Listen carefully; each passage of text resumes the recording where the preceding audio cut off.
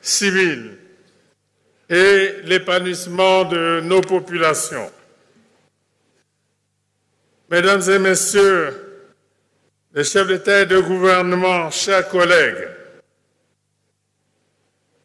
sans anticiper sur les conclusions du présent sommet africain sur le climat, dont le succès est pour notre continent d'une importance capitale, permettez-moi d'évoquer le chemin à parcourir, à mon humble avis, avant de nous retrouver début décembre à la COP 28 de Dubaï et parler d'une seule voix.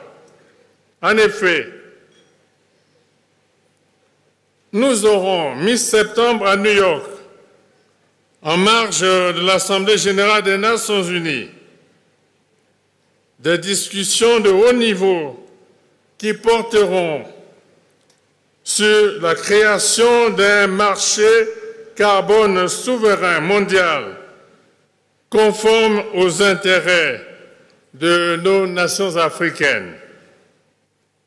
Puis, c'est à Brazzaville, en République du Congo, que se tiendra les 26, 27 et 28 octobre prochains le sommet des 3 bassins des écosystèmes de biodiversité et des forêts tropicales, dernière étape avant la COP 28. Un sommet voulu par les présidents du Brésil, de l'Indonésie, de la République démocratique du Congo et de la République du Congo. Un sommet creusé d'une coopération entre le bassin du Congo, celui de l'Amazonie et celui du Bornéo-Mékong, Asie du Sud-Est, et que j'aurai l'insigne honneur d'abriter en ma qualité de président de la Commission climat du bassin du Congo. Mesdames et Messieurs les chefs d'État et de gouvernement, Mesdames, Messieurs, les 3 bassins concentrent 80% de la biodiversité mondiale et constituent le régulateur de l'équilibre carbone de la planète. Le sommet de Brazzaville visera, dans une coopération sud-sud, à soutenir les efforts des Nations unies en faveur de la restauration et de la conservation des forêts tropicales, des tourbières et des mangroves. Mais bien plus, elle visera à mettre en place une plateforme de propositions et, j'ose le dire, à établir un rapport de force capable de peser de tout son poids sur les résolutions qui seront adoptées à la COP 28. La coopération entre les 3 bassins ne sera donc pas un club exclusif replié sur les seuls intérêts des pays membres. Bien au contraire, en agissant sur les négociations de la COP 28, elle servira de levier aux exigences de justice climatique et d'accès aux financements internationaux de l'ensemble des pays du Sud et en particulier aux exigences de notre continent. Dès lors, la réussite du sommet de Brazzaville après celle de Nairobi, est déterminante pour l'Afrique. Que le secrétaire général des Nations Unies soit d'ores et déjà remercié pour son appui inestimable. Mesdames et messieurs, les chefs d'État et de gouvernement, et vous tous qui vous battez pour la cause climatique, je vous invite à nous rejoindre à Brazzaville pour ce rendez-vous qui précédera la COP 28 de Dubaï. Je vous remercie.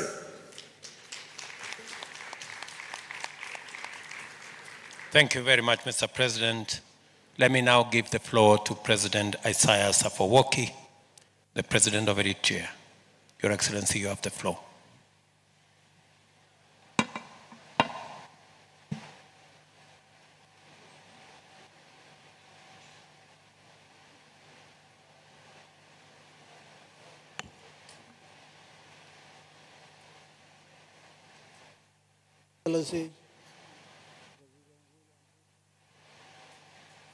Excellencies, heads of state and government, distinguished delegates, ladies and gentlemen.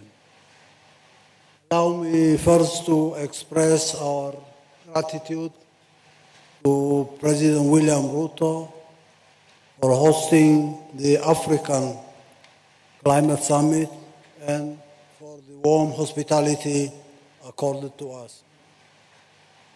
Climate change poses, by all accounts, one of the most pressing challenges of our times. Its impact in Africa will be immensely aggravated, compounded as it is by a host of other major hurdles. Extreme weather change that entail more frequent and intensified droughts, irreversible change to Africa's ecosystem, marine biodiversity, as well as rich flora and fauna, cannot bode well in Africa's potential and aspirations for rapid economic growth. They will also mortgage the opportunities and livelihood of future generations. True, there are reservations and skepticism on the accuracy of the forecasts and doomsday predictions in relation to the voluminous scientific data collected so far. There are also those who bemoan media hype and sweeping generalizations pronounced in various conferences. But these differences of emphasis notwithstanding, the gravity and urgency of the situation will be downplayed only at our collective peril. In this perspective, and in our modest view, efficacy and impact of our collective response is positively correlated with the linkage and synergy we develop in a three-pronged approach: the national, continental, and global platforms and networks. The policies we articulate and the implementation mechanisms we map out at the individual national level will not provide the primary panacea to this global challenge. The second-tier approach that has particular relevance to the summit. Here are the programs that can be pursued at the collective continental level and supplement our individual national endeavors. In this context, Africa can tap and incorporate the numerous scientific measures undertaken by global players in the field to bolster its purposeful mitigation measures. At the institutional level, it will be important for our continent to establish its own professional African advisory panel to undertake timely research and complement available literature on the subject. The structure can cascade down to regional and national levels as appropriate, so as to generate comprehensive and accurate scientific research and information that has wider validity and applicability for all the constituent parts. Africa must strive to foster and develop viable and national framework of cooperation on climate change at the global level or in the third track. This is vital both for reasons of synergy and also because Africa deserves much support as it has largely been on the receiving end. Indeed, its greenhouse gas emission footprint has been and remains comparatively small.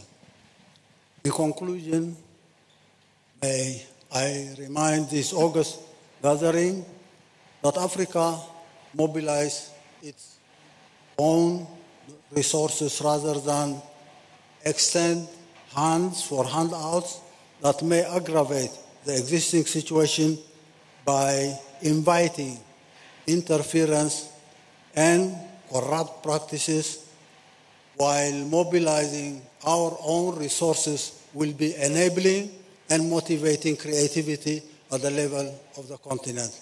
I urge everyone to not be attracted by the billions that are being promised by so-called donors.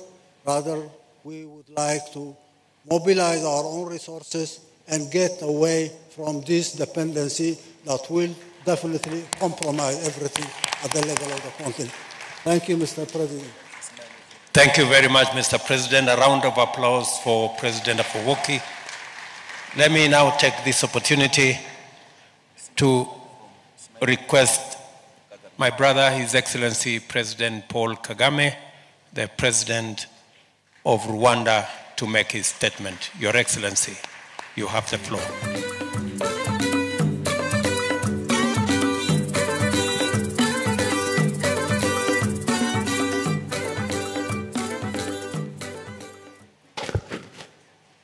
Excellency, Dr. William Samoei Ruto, President of the Republic of Kenya, Excellency Azali Assoumani, President of the Union of the Comoros and Chair of the African Union, Excellencies, Heads of State and Government, Excellency Moussa Faki Mahamat, Chair of the African Union Commission, Excellency Ursula von der Leyen, President of the European Union Commission, Right Honourable Patricia Scotland, Secretary General of the Commonwealth, Excellencies, First Ladies, distinguished ladies and gentlemen. First, I wish to thank President Ruto for hosting us in a beautiful and vibrant Nairobi for the Africa Climate Summit, organized in collaboration with the African Union. Every year, the world is reminded of the real and growing threat of climate change. Recent findings tell us all kinds of stories, including that July was the hottest month ever recorded in human history. Africa continues to carry the burden of rising temperatures, despite contributing the smallest share of global greenhouse gas emissions. We cannot just keep talking about it without doing what is required to fix the problem. This is unfair, but in the long run, playing the blame game is not the answer. A more pragmatic approach is for Africa to be a key player in the research, in the search for global climate solutions. Africa stands united and should remain so in this and in its position. In this regard, allow me to take this opportunity to commend President Dr. William Ruto for his exceptional leadership of the Committee of African Heads of State and Government on Climate Change. In Rwanda, we want the private sector to play a greater role in building a green economy. Our strategy is to position ourselves as an attractive destination for international climate financing and investment. That's why the COP27, at that summit, Rwanda launched Ireme Invest, a green investment facility created by the Rwanda Green Fund in partnership with the Development Bank of Rwanda. So far, more than 200 million has been mobilized, US dollars that is, from domestic and international partners, including the European Investment Bank and the Green Climate Fund. We have also been working closely with the International Monetary Fund as a participant in the Resilient and Sustainability Trust. We have access to long-term financing to further integrate climate into our economic policies. This is a good sign that the international community is taking seriously the call to reform our global financial architecture. But there is still room for improvement. In this context, I welcome the discussions held at the Paris Summit for a new global financial pact. The Bridgetown Initiative, spearheaded by Prime Minister Mia Mottley of Barbados, also deserves consideration and serious attention.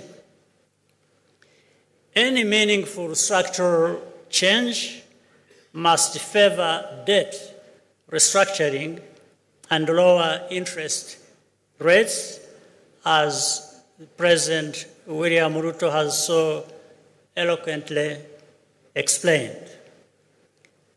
As chair in office of the Commonwealth, Rwanda supports the development of a multidimensional vulnerability index led by the United Nations in partnership with small island developing states. Gross national income, GNI, does not accurately measure a country's vulnerability to climate change. In any case, small islands and developing states should not be penalized for having higher income levels. Ultimately, what Africa wants is fair and equal partnership, which takes our priorities into account. That is going to be the basis for trust and solidarity. I hope this summit will serve as a good foundation for discussions later in this year at COP28. I thank you for your kind attention, and Mr. President, thank you for convening us here. Round of applause for President Paul Kagame. Thank you very much, Your Excellency. Now is the opportunity for President Salva Kiir, the President of South Sudan, to make his statement. Your Excellency, you have the floor.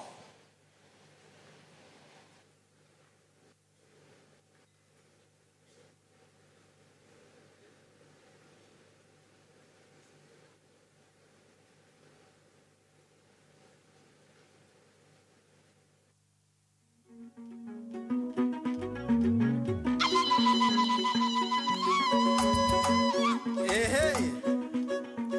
ba Kenya na mrezendi mulembe. Mulembe lundi. Waya mumbe kama rumwelezera ko kule kwa kubanenda kama dunda. Kwa buru mu Kenya.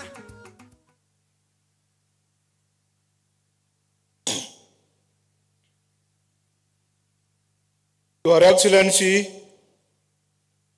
Dr. William Ruto, President of the Republic of Kenya and Chairman of the Committee of African Governments on Climate Change, Excellencies, Heads of State and Government,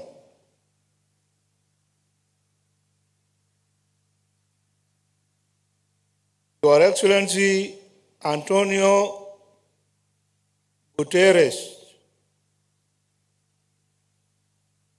United Nations Secretary General, Your Excellency John Kerry, United States Climate Change Envoy,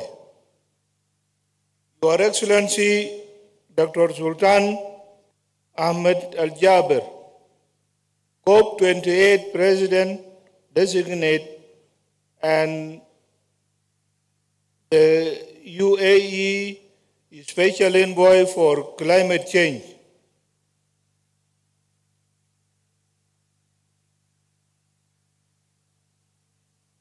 Honorable Ministers for Climate Change, distinguished guests, ladies and gentlemen, good afternoon.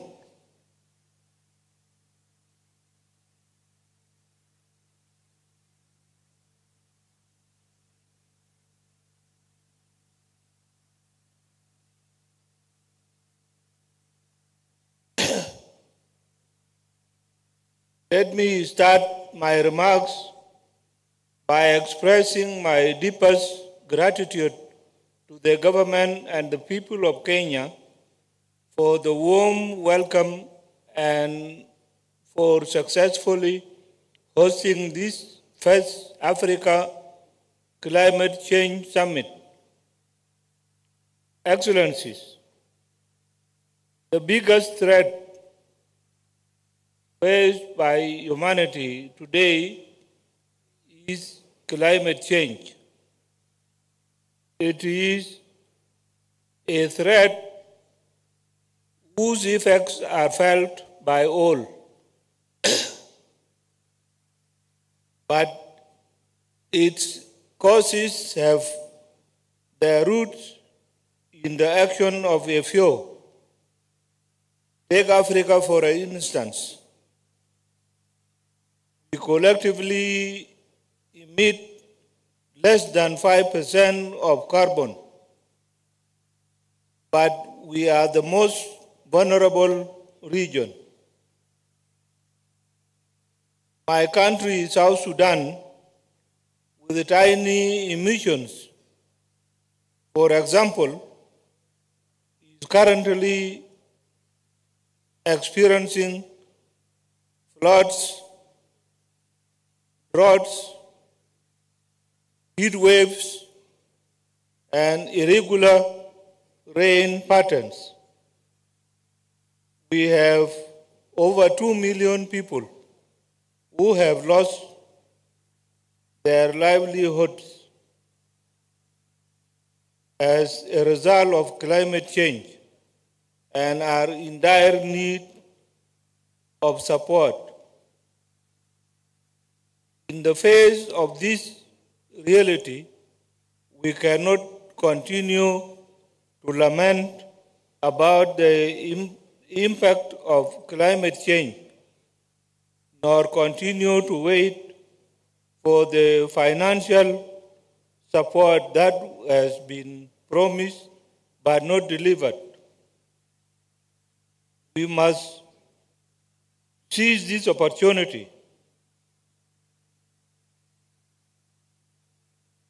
given to us by this African Climate Summit to come up with additional ways to address the impact of climate change. Why am I calling for additional measures?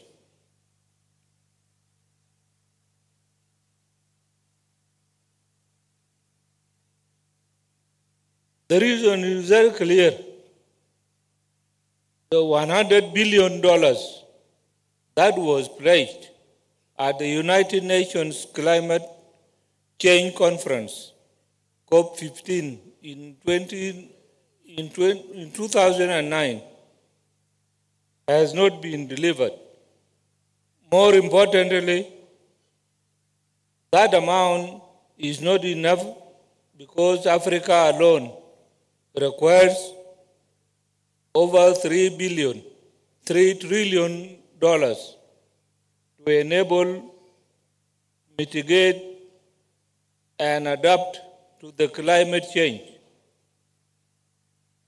As Africans, we need to understand that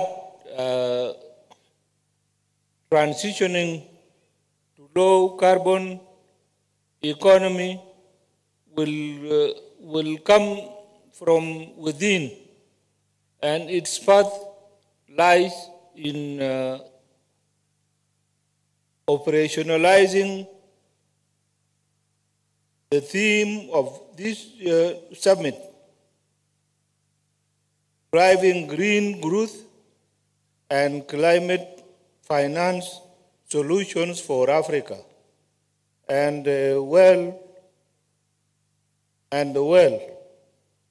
this is the way to go. Driving green growth will allow us to come up with solutions that will address the financial gap between what was pledged in Copenhagen summit in 2009 and the actual figure needed by African countries to combat climate change. Excellencies, in South Sudan, we are endowed with the natural resources, and the challenges we face as a country are about finding ways to exploit these resources in a sustainable manner. The key question we have always is, how do we responsibly exploit these resources in ways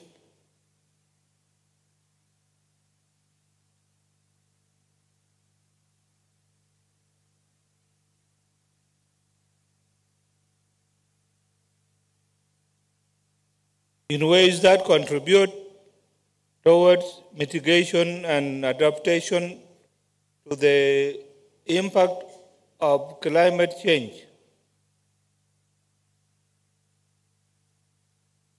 Part of our answer to these challenges lie in aligning our climate change policy with climate action plan that cuts emissions and adapt to climate impact. Presently,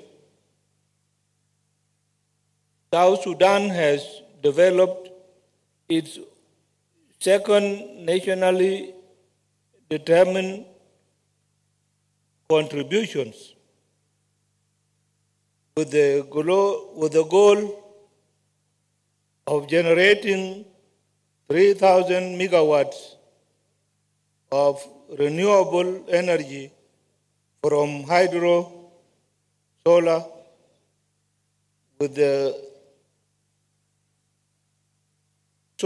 wind,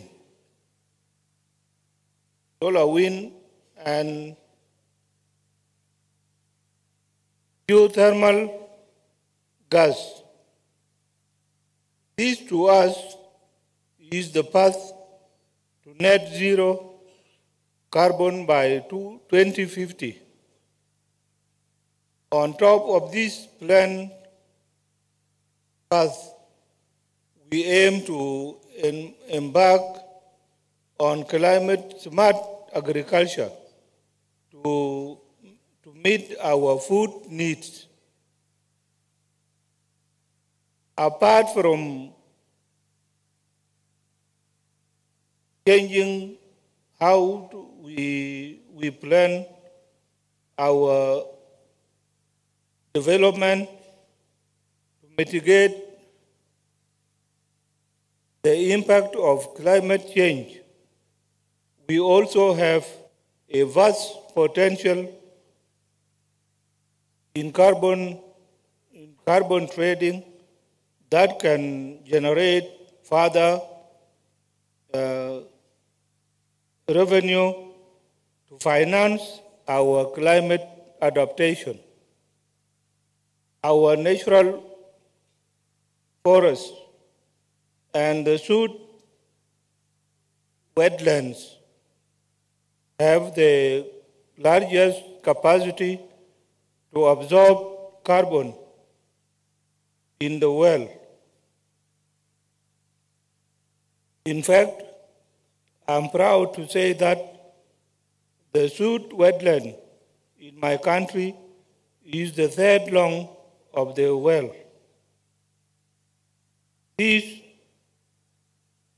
ecosystems can sequester millions of tons of carbon dioxide annually, and in them lies the potential for carbon trading I just mentioned.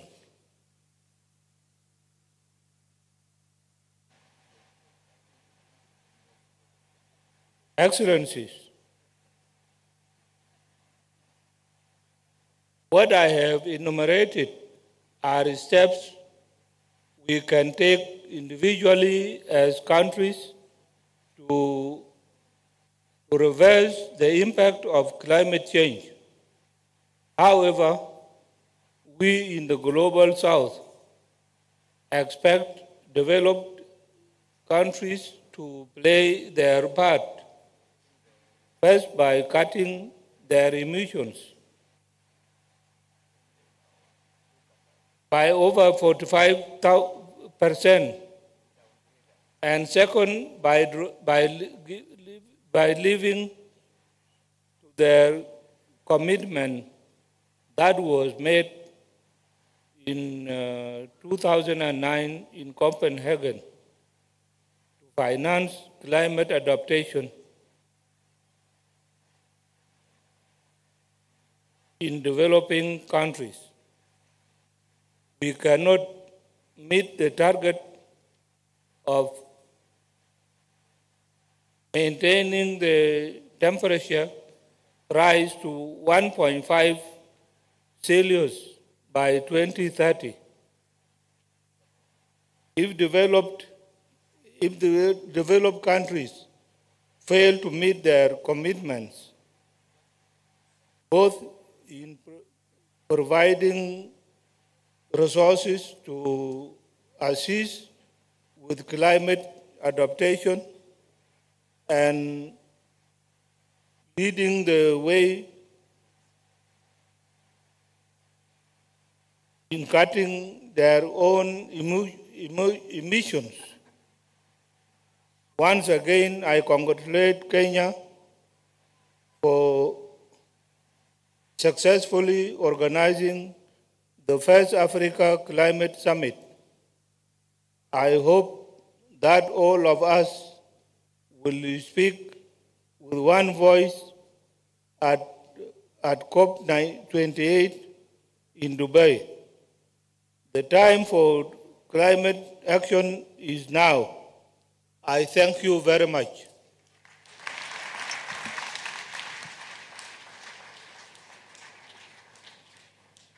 Thank you very much, Mr. President. Let's give a round of applause to President Salva Kiir. Let me now take this opportunity to request President Macky Sall, the President of Senegal, to make his statement. Your Excellency, you have the floor.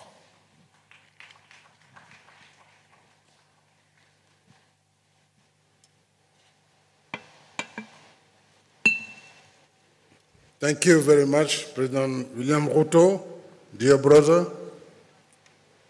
chers collègues, chefs d'État et de gouvernement, Monsieur le Président de la Commission de l'Union africaine, Monsieur le Président en exercice de l'Union africaine, Mesdames et Messieurs les chefs de délégation, Mesdames et Messieurs les ministres, distingués participants.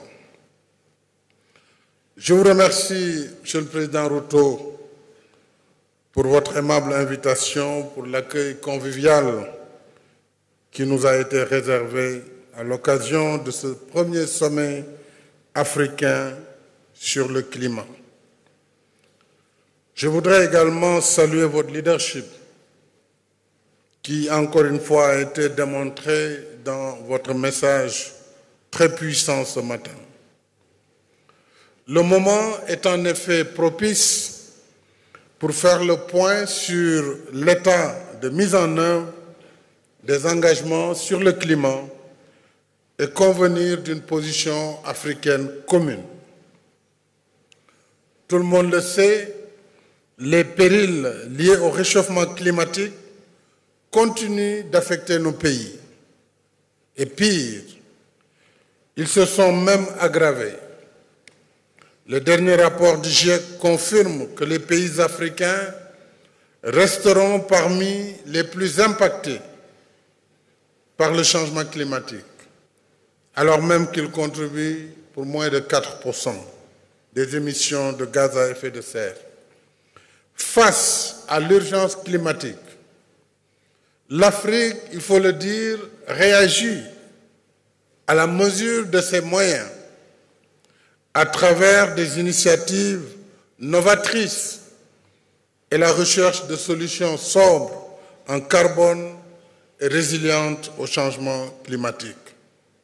Au plan continental, 11 pays de la bande sahélo-saharienne exécutent le projet de la Grande Muraille verte depuis une décennie. À ce titre, le Sénégal met en œuvre un programme de reboisement de 500 000 hectares de forêts classées et de 500 000 hectares de plantations pour endiguer l'avancée du désert, lutter contre la dégradation des sols, restaurer la biodiversité et soutenir les activités agro-sylvopastorales. Nous poursuivons également nos efforts de réalisation de projets sobres en carbone, résilients au changement climatique, y compris en matière de transition énergétique. Et grâce à la mise en œuvre de notre programme de mix énergétique, les énergies renouvelables représentent aujourd'hui 31% de nos capacités électriques installées, dont une importante partie en énergie solaire. Les autres composantes proviennent de l'éolien et de l'hydroélectricité. Nous exécutons en ce moment un important programme d'électrification rurale de plus de 1000 villages financés pour 75 millions d'euros en partenariat avec le Fonds Vert Climat et la Banque Ouest Africaine de Développement. Alors ces efforts seront renforcés grâce à la stratégie Gas to Power. Nous devons à ce propos nous entendre. On ne peut pas empêcher à l'Afrique d'utiliser ses énergies domestiques. Nous devons évidemment, dans cette phase de transition, veiller à ce que les solutions africaines soient sobres en carbone et résilientes, Mais on ne peut pas, pour ceux qui polluent pour moins de 3%, demander que l'énergie de transition soit abandonnée. Ce serait une autre injustice faite à l'Afrique. Pour nous donc, le gaz est une énergie de transition.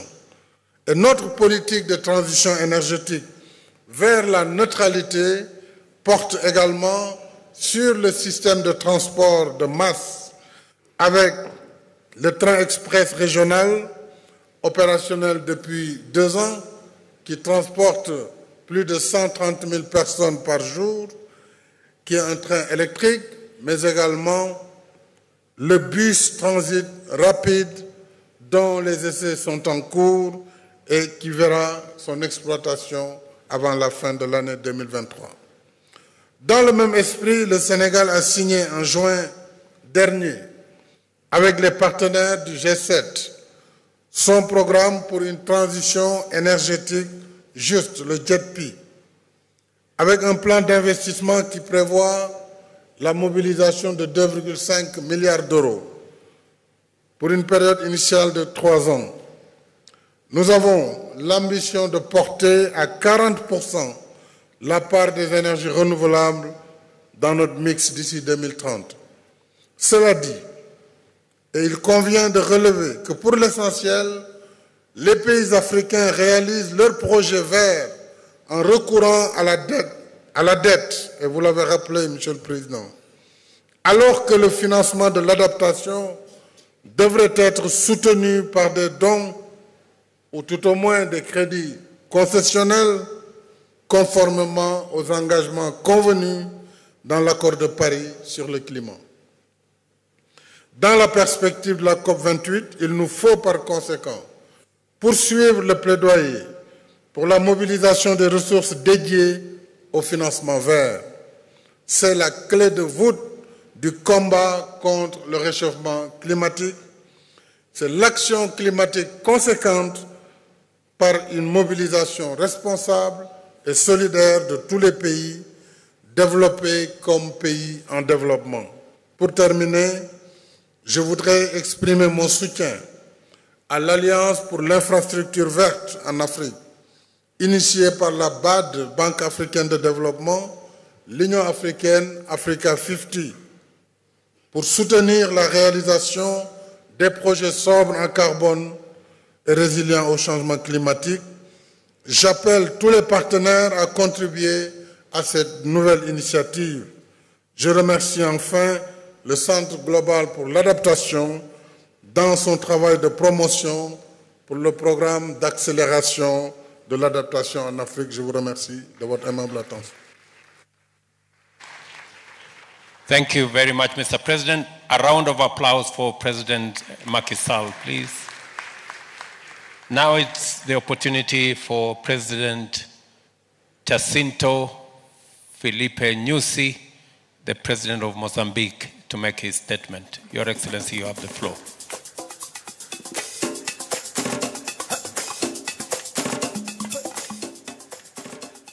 Asante ndugu Rais Ruto, naongera kwa mkutano mzuri na kujaribu kurudisha heshima kwa Waafrika.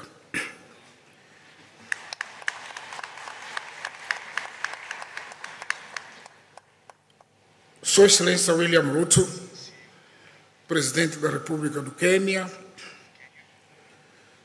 Sua Excelência Azali Assoumani, Presidente de Comoros e Presidente em exercício da União Africana, ilustres chefes de Estado e de Governo, Sua Excelência Moussa Faki, o Chairman da Comissão da União Africana, Excelências, minhas senhoras e meus senhores,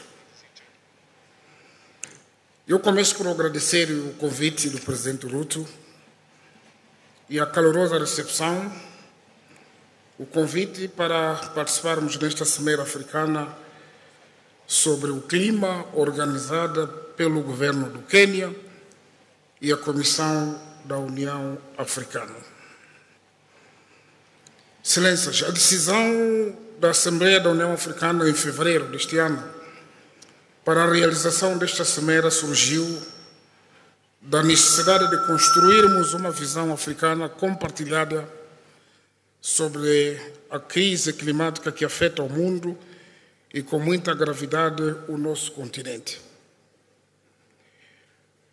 No caso específico de Moçambique, o país sofre ciclicamente o impacto das mudanças climáticas.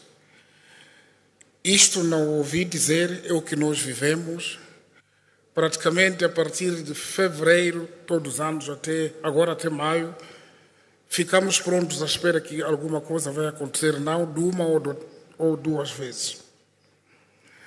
Desde 2019, sofremos os ciclones Idai, Kenneth, Gombe, Dineu e Freddy, várias tempestades tropicais cheias e seca. O ciclone Freddy foi extraordinário, porque levou mais tempo, mais de 14 dias, e entrou no meu país 2 vezes. Entrou, saiu para o mar e voltou, tornou a vir a Moçambique, e depois saiu para o Malawi. Os desastres naturais ceifam vidas humanas e retardam o desenvolvimento de Moçambique, tal como acontece em muitos países africanos e não só. Excelência, Sr. Presidente, desde manhã as intervenções que nos precederam foram exaustivas. Tentaram explicar o que é mudanças climáticas, por que acontece e o que não se faz. Por isso, vou evitar repetir o que foi dito e gostaria de ser mais objetivo e direto, partilhando a experiência de Moçambique no que tange ações de prevenção, adaptação e mitigação das mudanças climáticas, sendo de destacar as seguintes. 1. As áreas de conservação. 25% do território nacional, isso é de Moçambique, está coberto por parques, reservas, coutadas e fazendas, incluindo áreas de proteção marinha. Neste âmbito, várias ações estão em curso, lideradas pelo governo e com a participação de parceiros privados e comunidades na proteção destas áreas, o que reduziu a caça furtiva de espécies como o elefante, rinocerontes, leão, assim como a exploração ilegal de madeira. Por que falo das comunidades? Porque muitas vezes nós falamos sozinhos.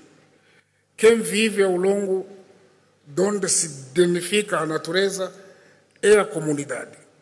Então, esta gente precisa de compreender e estar conosco para poder proteger aquilo que lhes beneficia. Falei também da fauna dos elefantes, como se sabe, os maiores jardineiros da floresta é o animal, concretamente, neste caso concreto, o elefante. Tudo que nasce, então, se não protegermos o animal, o nosso jardim floresta pode estar a sofrer ameaças. 2. Moçambique acomoda a parte mais extensa da floresta de Miombo, que é o maior ecossistema de florestais tropicais do mundo e que se estende por mais de 2.574 quilômetros de comprimento ao longo da grande bacia do Zambeze. Como forma de proteger esta bacia, que abarca 8 países da África Austral, realizamos no ano passado a Conferência Regional sob o lema por uma gestão sustentável integrada do Miombo na construção de resiliência às mudanças climáticas e proteção do Grande Zambeze. 3. Em Moçambique, a gestão do risco de desastres em Moçambique é regida por lei, que estabelece um sistema integrado de redução de risco, a gestão de desastres, a recuperação sustentável para a construção da resiliência humana, infraestrutural e dos ecossistemas, bem como a adaptação das mudanças climáticas. Importa aqui sublinhar que, por exemplo, cada obra que se ergue em Moçambique agora tem que observar esta lei para se tornar resiliente. 4. Criamos o Fundo de Risco e Seguro contra desastres naturais para responder às situações de calamidades naturais e apoio aos grupos vulneráveis. Uma das componentes fundamentais no processo de prevenção, adaptação e mitigação é o envolvimento das comunidades, como me referi. Mas 6, estamos a promover a agricultura de conservação. É uma componente prioritária na nossa estratégia de produção e segurança alimentar. Promovemos a preservação da qualidade dos solos, o uso sustentável dos recursos hídricos e a prevenção das queimadas descontroladas para reduzir o desflorestamento e a desertificação, fenômenos com impacto nas mudanças climáticas. 7. Gestão de energia de biomassa, dado que as nossas comunidades rurais dependem sobretudo do combustível lenhoso. Temos estado a expandir a eletrificação rural a partir da rede nacional, da hidroelétrica de Cabo-Bassa e de centrais solares no âmbito da iniciativa Energia para Todos. Para além da expansão da barragem de Cabo-Bassa, que serve também alguns países da região, estamos a investir em novos empreendimentos hidroelétricos com destaque para o projeto de Mpandankua e da central de gás de Timane. A central de gás de Timane vai ser maior, com mais de 400 megawatts. 8. Está em curso o programa de ordenamento territorial, através do Plano Nacional de Desenvolvimento Territorial e dos planos espaciais. Isso acontece porque muitas vezes desrespeita-se o espaço. Se nós não ordenamos as nossas vilas, as nossas cidades, então são susceptíveis à erosão. 9. Reformas legais e institucionais, centrada na adoção de legislação sobre a proteção de biodiversidade, incluindo a reativação das mais importantes no agravamento das molduras penais portanto, agravamos as penas contra a caça furtiva, abate e tráfico ilegal da madeira, entre outros crimes ambientais. Como resultado destas reformas institucionais, Moçambique tem se destacado nos créditos de carbono florestal, sendo o primeiro país africano a receber o pagamento pelo Banco Mundial por causa do carbono. Reforço do sistema de aviso prévio através da iniciativa de um distrito, uma estação meteorológica. Mais uma vez, tenho estado agora a citar aquilo que estamos a fazer, porque nós sofremos ciclicamente, o que fazemos é reforçar o sistema de aviso prévio para preparar as populações na altura que esses desastres ocorrem. Ainda este ano inauguramos um radar meteorológico na cidade da Beira, na região centro do nosso país, com o alcance de registrar ciclones no raio de 400 quilômetros, estando prevista a instalação de mais 2 radares desta dimensão nas regiões norte e sul, e desta forma estaremos a cobrir o país. Foi adotada a declaração de Maputo sobre o Sistema Integrado de Aviso Prévio, que se enquadra nos instrumentos de orientação estratégica operacional. É importante também partilhar que Moçambique acolhe também um centro de operações humanitárias de emergência da SADC, uma instituição vocacionada à proteção e à prevenção.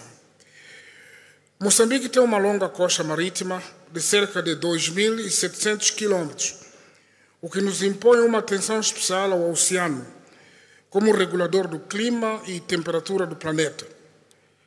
Ratificamos a Convenção Marpol de 1968 contra a poluição do mar, que completa a legislação nacional aplicável à pesca ilegal e à proteção da biodiversidade marinha. Enquanto nós não protegermos a biodiversidade, então provocamos o mar e assim contribuímos para o mal-estar do ambiente. Excelência, antes de terminar, Sr. Presidente Ruto, mais uma vez quero felicitá-lo por essa iniciativa e apelar a todos os líderes aqui presentes no sentido de subscrever de forma unânime a Declaração de Nairobi sobre mudanças climáticas e apelo à ação de todos nós. Muito obrigado pela atenção. Thank you very much, Mr. President. A round of applause again for President Nyusi. Let me now take this opportunity to give the floor to President Nana Akufo-Addo, the President of Ghana. Your Excellency, you have the floor.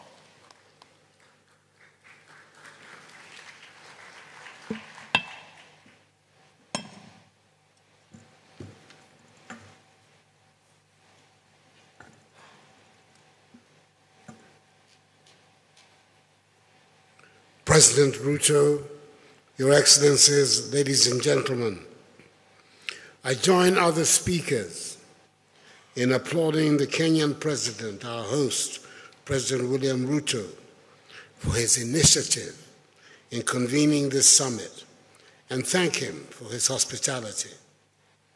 A summit to define a common African position towards the deliberations of COP28 in Dubai is a highly commendable one, especially if it can help us define how we can mobilize our own resources to address this critical issue of climate change. Ghana's nationally determined contributions towards combating climate change have been fully incorporated into government's coordinated program for economic and social development policies to facilitate their implementation. We have introduced major policy interventions that have development and climate projection imperatives. Our flagship programs, whether they are the programs for planting for food and jobs, or One Village, One Dam, or One District, One Factory, are all geared towards boosting industrialization and rural development, as well as building our resilience to the impacts of climate change. The strategic focus of the One Village, One Dam initiative, for example, in the northern regions of our country, is to provide all year-round access to water to smallholder farmers who practically have no viable livelihood alternatives during the long dry seasons. We're also determined to make natural gas, which we have in abundance, available for the generation of electricity.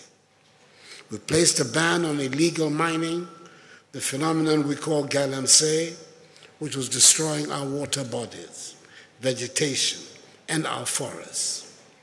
Some 20,000 young people have been engaged to plant more than 30 million trees in 2 years to create jobs and restore degraded land. These policy initiatives are already using positive results to the attainment of the SDG goals, particularly the goal of reducing our carbon emissions. Additionally, I have established an advisory group of prominent private sector chief executives who are setting up a $100 million SDGs delivery fund and a $200 million green fund to complement government's efforts at tackling climate change and funding the implementation of the SDGs. Whilst we strive to do our bit to halt climate change at the national level, we expect also a lot to be done at the international level. One major issue of concern to us is the need to streamline access to international climate finance to complement national funding. I believe this forum will throw more light on practical ways to mobilize financial resources to support the implementation of national climate actions, especially how we can guarantee a different future from the past and ensure that the commitments of the developed world towards climate finance, which have not been met in the past, will be met in the future. Excellencies, it is obvious that we have to act swiftly and decisively to mitigate these effects and ensure a sustainable future for generations to come. The impact of climate change, as we know, is not limited to the African continent alone. It is a global issue that affects all of us. Thus, addressing climate change in Africa, as President Ruto so forcefully articulated, is a moral and strategic necessity for global climate action. Hopefully, COP28 in Dubai will provide us a concrete roadmap towards that end and ensure a just energy transition for us in Africa. I thank you for your attention. Thank you very much, Mr. President. A round of applause again for President Nana. Let me now take this opportunity to ask my sister, the President of Tanzania, President Suluhu Hassan, to make her statement. Your Excellency, you have the floor.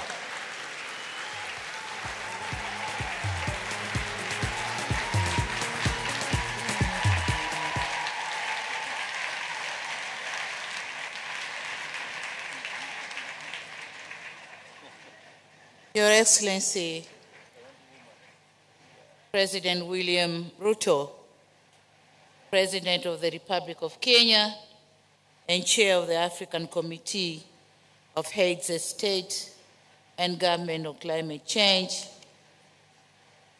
Excellencies, Heads of State and Governments, distinguished delegates, ladies and gentlemen. Mr. President, thank you very much for being a gracious host of this August Assembly that sets the tone of Africa's growth now and the future. I thank the government and the people of Kenya for the excellent preparation of the summit and the warm reception accorded to me and my delegation. The convening of this important summit is both timely and opportune, as the theme, driving green growth and climate finance solution for Africa and the world, is quite befitting, especially now ahead of COP28, where parties will take stock of our efforts to address the climate crisis and commitment to address both climate crisis in the context of the Paris Agreement and the Climate Convention itself. Excellencies, the stakes are high and actions have to take place not tomorrow, but today and literally now. As Africans, we have no choice but to seize the moment to capitalize on its potential to offer solutions to green growth and decarbonization, and while creating resilience to our communities and economies. We can no longer afford to address economic development, climate change, and African poverty burden in isolation. The interplay between development and climate change is undeniable, and this interlink demand integrated and coherent solution that will provide opportunity for socio-economic development of Africa. Excellencies, while the continent is highly impacted by the changing climate, it is nevertheless holding the key to solving the climate challenge. The just released Economic Development in Africa Report 2023 shows the potential of Africa to capture technology-intensive global supply chains, and it said it all about development of Africa with climate change. It provides a unique insight into Africa's centrality to the green transition that will clearly transform our continent economies. It is said that all metals and minerals that are important and strategic for the low carbon transition are abundantly found in Africa. And these are chromium, lithium, natural graphite, nickel, niobium, rare earth metals, silver, and many more. Given the abundance of these minerals, the continent needs to reposition itself not only as a supplier of raw materials globally, but strengthen the value chains by ensuring their conversion into intermediate and final products is done within the continent.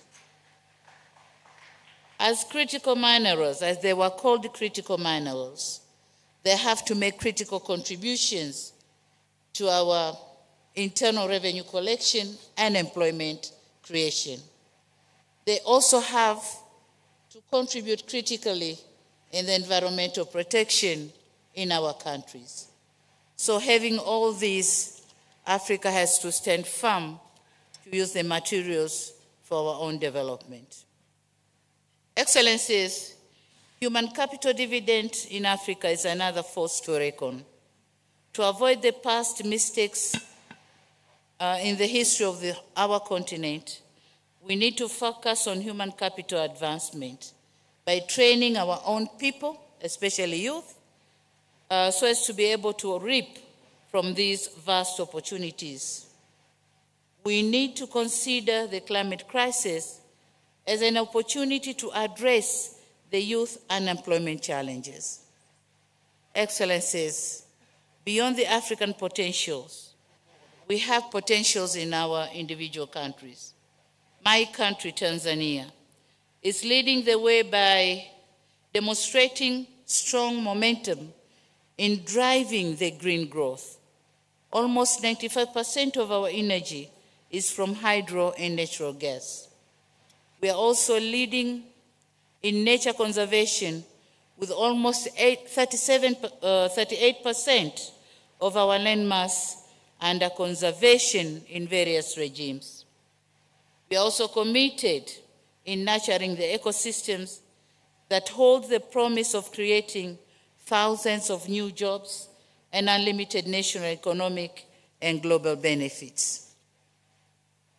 Talking on the offering of critical mineral to the world, Tanzania has huge deposits of some of these critical minerals needed today. Helium is present around Lake Rukwa Basin, nickel deposits around Lake Victoria, graphite reserves at the southern eastern part of the country, and we also accommodate other deposits, critical minerals, including copper and lithium, as well as rare elements. Despite of the above scenario, we, however, need to face the fact that Tanzania, and indeed the whole of the African continent, still faces unprecedented impacts of climate change, with limited capacity to finance the mitigation and adaptation needs. And thus, as we head towards COP28, we have to raise an African voice on the establishment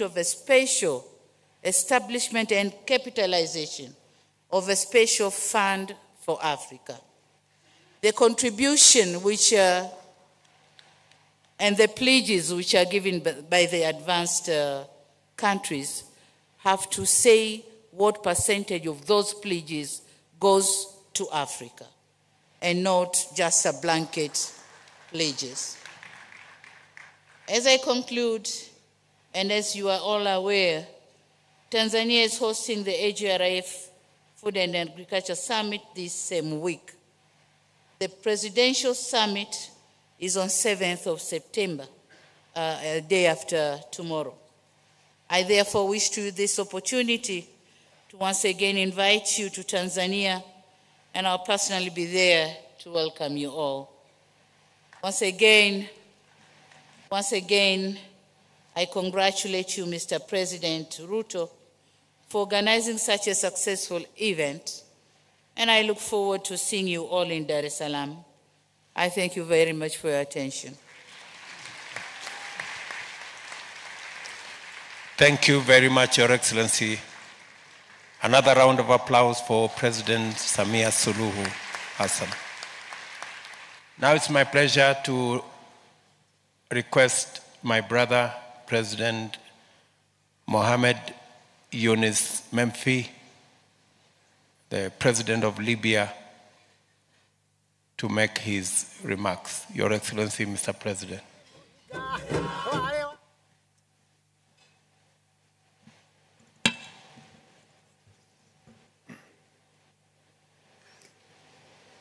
فخامة الرئيس ويليام روتو رئيس جمهورية كينيا، رئيس لجنة رؤساء الدول والحكومات الأفريقية المعنية بتغير المناخ،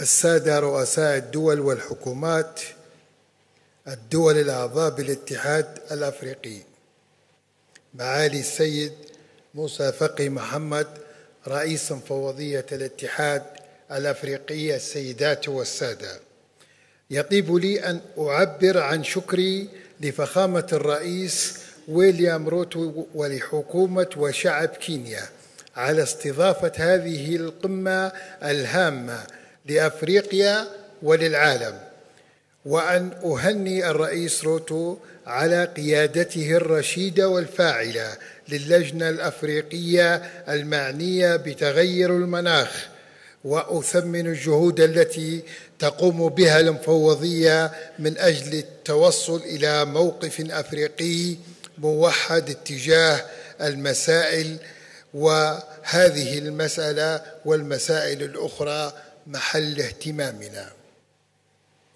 لقد نادت أفريقيا منذ تأسيس منظمة الوحدة الأفريقية، وما زالت وبصوت واحد إلى أن يرفع عنها الظلم التاريخي الذي وقع عليها، وما زالت بعض صوره ماثلة إلى يومنا هذا، ولكننا أمام التحديات والمخاطر التي يفرضها تغير المناخ على العالم بأسره. دعا الاتحاد الأفريقي إلى أن نتكاتف جميعاً أغنياء وفقراء شمالاً وجنوب إلى حشد الجهود والموارد التي تقلل من المخاطر والتكيف مع التغيرات، وتحويل هذه التحديات إلى فرص تقوم على أسس الشراكة الاستراتيجية تؤدي إلى سد الفجوة التمويلية والفجوة التقنية لتمكين أفريقيا والجنوب العالمي من الانتقال من خانة الحلقة الأضعف إلى خانة الشريك، بما يوفر للعالم إمكانيات أوسع للتكيف ونحمي من خلالها كوكبنا ونحقق بها تنمية أفقية مستدامة. يجب أن تكون هناك إجراءات تتصف بالاستعجالية للحد من أي ضرر أو أضرار أخرى لا يمكن إصلاحها تهدد أنماط الحياة على الكوكب، وما نحتاجه المزيد من الحلول، وأفريقيا قارة واعدة في هذا الشأن كما بيّنت الوثائق المرجعية لمؤتمرنا هذا. أفريقيا ستوفر لكوكبنا إن التزم شركاؤنا بانتقال حقيقي في موقفهم فرصة حقيقية للتعامل مع الخطر بطرق أكثر فاعلية، بدءا من معالجة انبعاث الكربون إلى النمو الأخضر، مرورا بالمعادن الخضراء التي توفر التحول والاستدامة في مصادر الطاقة التي بالإمكان استخراجها واستغلالها بطرق صديقة للبيئة من خلال سد الفجوتين التمويلية والتقنية، وكذلك رفع نسبة مساهمة مصادر الطاقات المتنوعة مثل الطاقة الشمسية والرياح والشبكات الذكية لتعويض الانخفاض في توليد الطاقة من الوقود الأحفوري، وهو ما يظهر الحاجة إلى مبادرات مناخية توافقية لمكافحة تغيير المناخ وتجاوز المصالح الفردية لعدد من الدول الصناعية الكبرى. مطالب القارة الأفريقية كما هي ظاهرة وفي وثائق هذه القمة وفي مقرر مؤتمر الاتحاد الأفريقي الذي تقرر فيه انعقاد هذه القمة قبل مؤتمر دول الأطراف في نوفمبر القادم في أبو ظبي. وفي مشروع البيان السياسي لقمتنا هذه يجعلنا نتمسك بموقفنا الداعي لرؤية شاملة نتجاوز الخطوط الفاصلة بين أفريقيا ودول الجنوب الأخرى والدول الصناعية الكبرى، ونرسم ملامح المرحلة القادمة على أسس أننا شركاء من أجل هدف واحد وفق وسائل عمل بناءة ومشتركة. نحيي الحاضرين معنا اليوم الشركاء الإنمائيون، المنظمات الحكومية الدولية والقطاع الخاص المشارك، مراكز البحث العلمي والأكاديميون، منظمات المجتمع المدني، النساء والشباب والمشاركون في هذا المعرض البيئي. وسيكون علينا بعد اختتام أعمال مؤتمرنا هذا الذي سيتوج بإعلان سياسي يمثل الموقف الأفريقي الموحد أن نحشد جهودنا ونحن نستعد للمشاركة في مؤتمر أبو ظبي كوب 28 من أجل الدفاع على ما سنختتم به أعمالنا هنا في نيروبي. شكرا جزيلا وشكرا فخامة الرئيس. Thank you very much, Your Excellency. A round of applause for President Memphi again. Thank you. Let me now take this opportunity to ask my brother, Julius Bio, the President of Sierra Leone, to make his statement. Your Excellency, you have the floor.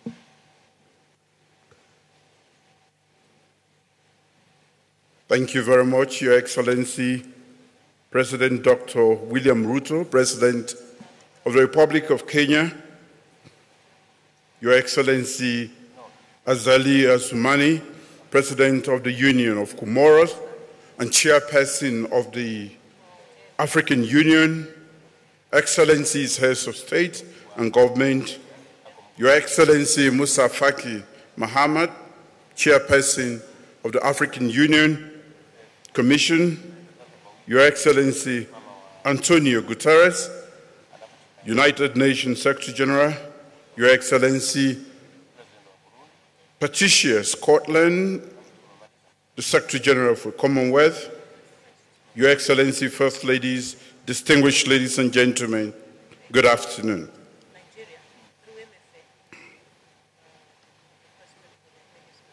I'm pleased to address this high-level session of the African Climate Summit 2023 under the Kenyan presidency and to reaffirm Sierra Leone's commitment to scale up climate action urgently.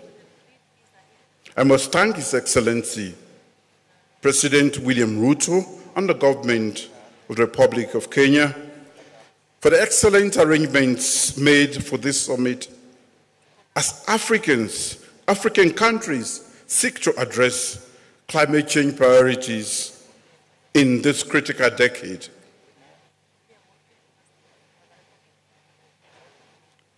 From coastal kisses with the Atlantic Ocean to the panoramic vista, from the towering cane of the mountains, the Loma Mountain, to our sprawling national parks, Sierra Leone is a canvas painted with nature's most vibrant hues.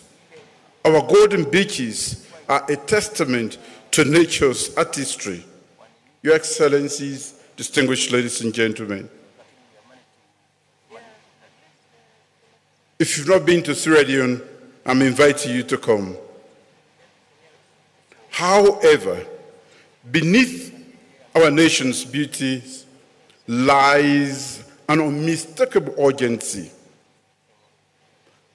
With a median age of just over 19 years, our young population, like the other young populations representing Africa's vibrant future, stand at a defining crossroads.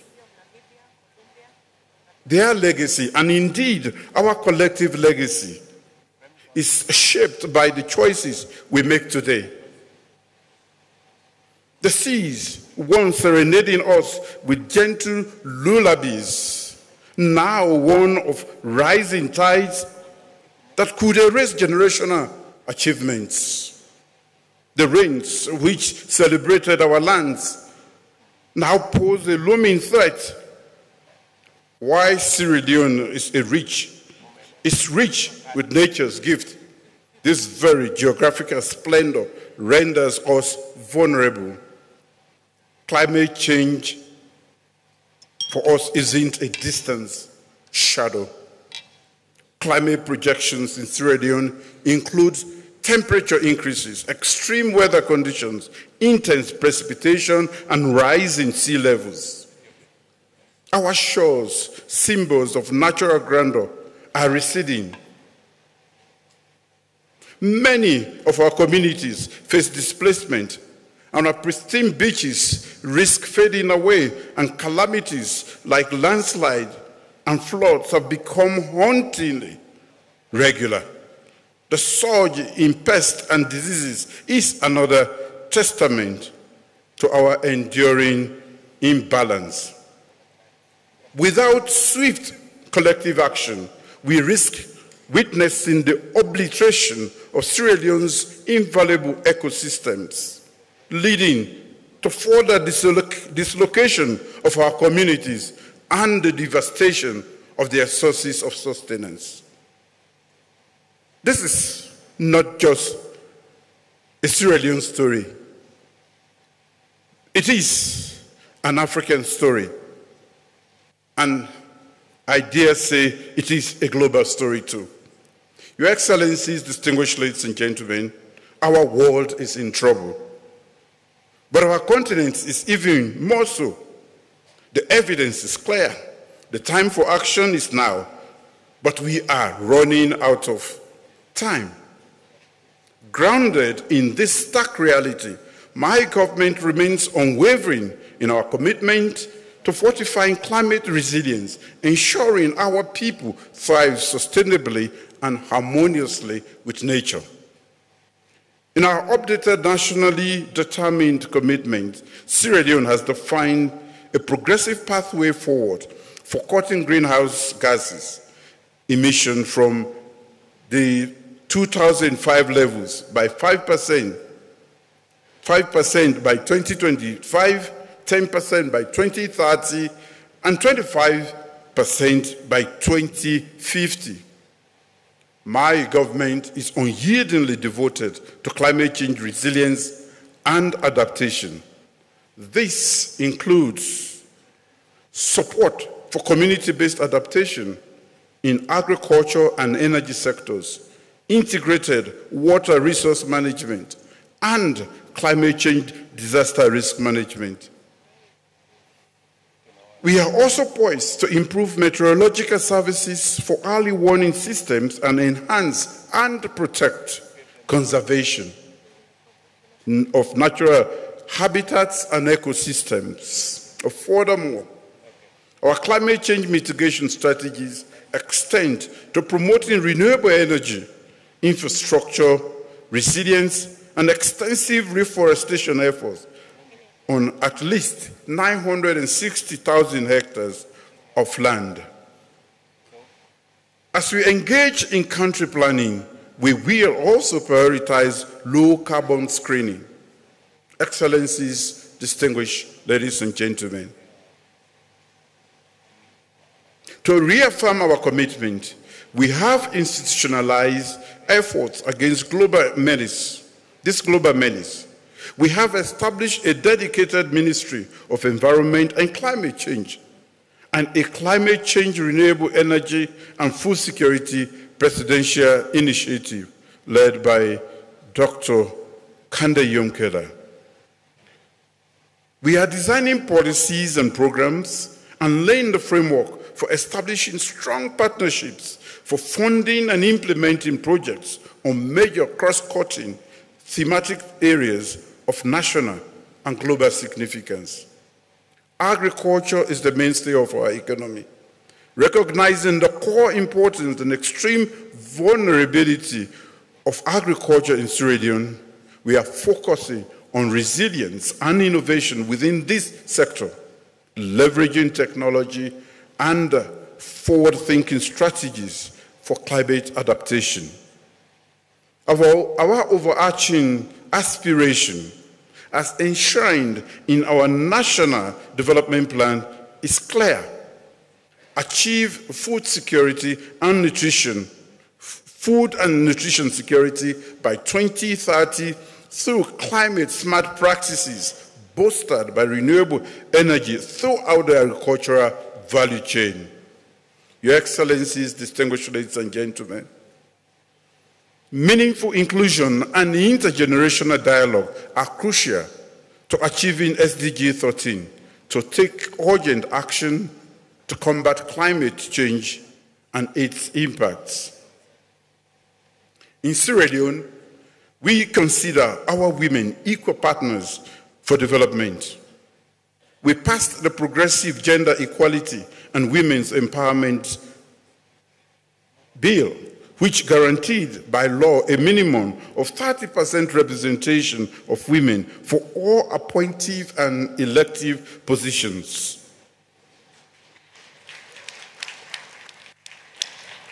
My government is committed to promoting the inclusion of women in climate resilience programs and the participation of women in decision-making for climate change adaptation and mitigation governance at all levels.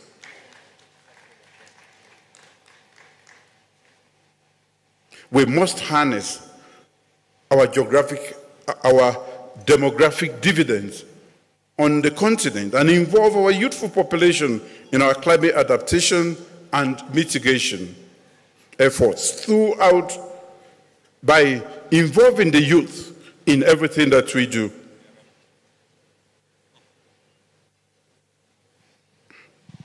Sierra Leone's quest for environmental resilience hinges upon our capacity to address climate finance, build local competencies, and refine our legislative blueprints, and etc. Solutions like carbon markets, innovative debt swaps, and novel financial tools, such as leveraging our natural resources, may be our bridge to surmount a fiscal chasm. Our appeal is clear. Sierra Leone seeks equitable, nimble, and timely access to climate financing. We ask for on-board access to new climate change adaptation and mitigation technologies and shared knowledge. Our salvation from escalating climate crises lies in collective wisdom and concerted efforts. Another challenge is our institutional prowess in designing programs that attract climate finance is still developing. We yearn for guidance and backing to bolster our legislative architecture, especially concerning forest conservation. Your Excellencies, distinguished ladies and gentlemen, while shared, the responsibility for climate adaptation and mitigation is not and should not be evenly distributed.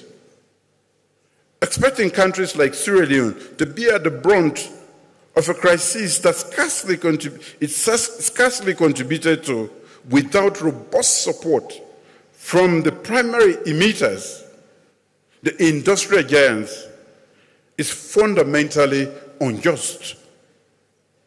Our stance is unequivocal. We are here to collaborate, not to capitulate. We seek cooperation, not charity.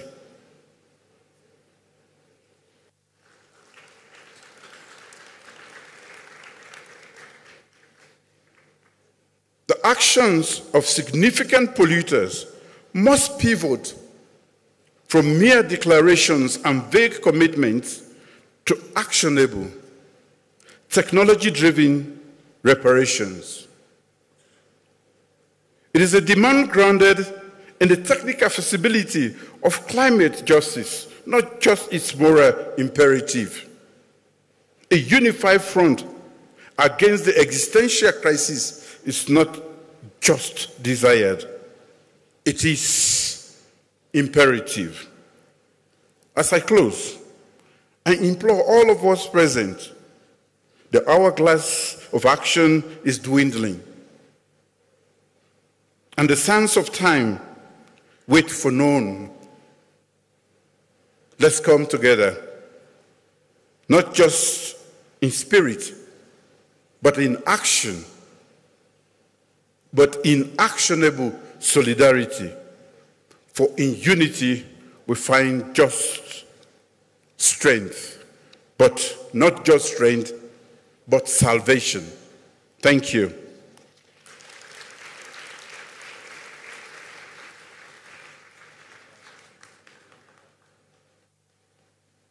Another round of applause for President Bio. Thank you very much.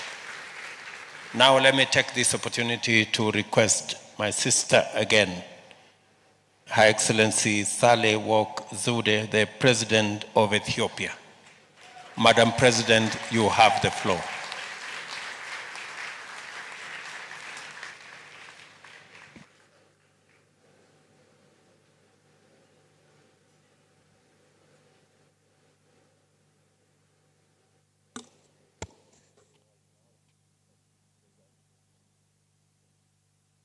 Your Excellency, President William Ruto, Excellencies, ladies and gentlemen. This is a very important summit. Congratulations to the African Union for organizing it, and for Kenya for being our gracious host, as it is in the tradition of this country. Africa has tried its best to make its voice heard. This is not the first time that we meet to do so. In fact, to speak with one voice and to alert partners of the disastrous consequences. Ethiopia has been on the forefront of this fight. A lot has been done to coordinate our efforts in order to have a strong common position. Common position is indeed always needed in our African Union Forum. Today it's about climate, but the continent's major issues such as peace, stability, progress requires indeed our common position. It has been increasingly difficult to explain to our people, and particularly to our youth, this contradiction. Resource-rich continent and yet poor people. To explain the injustice that has been mentioned many times here today.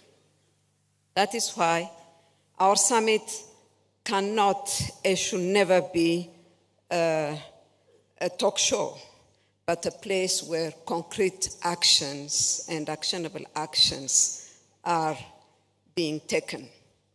Let me also say that without sufficient research publications, it would be difficult for the Intergovernmental Panel on Climate Change to get accurate representation of Africa's special needs and circumstances that would build evidence-based for advancing the key ask of the continent.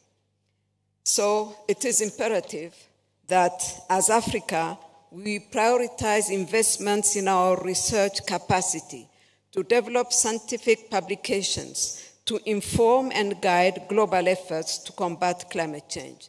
We must emphasize on investing in African research institutions to produce regionally relevant science that can inform the different working groups under the IPCC.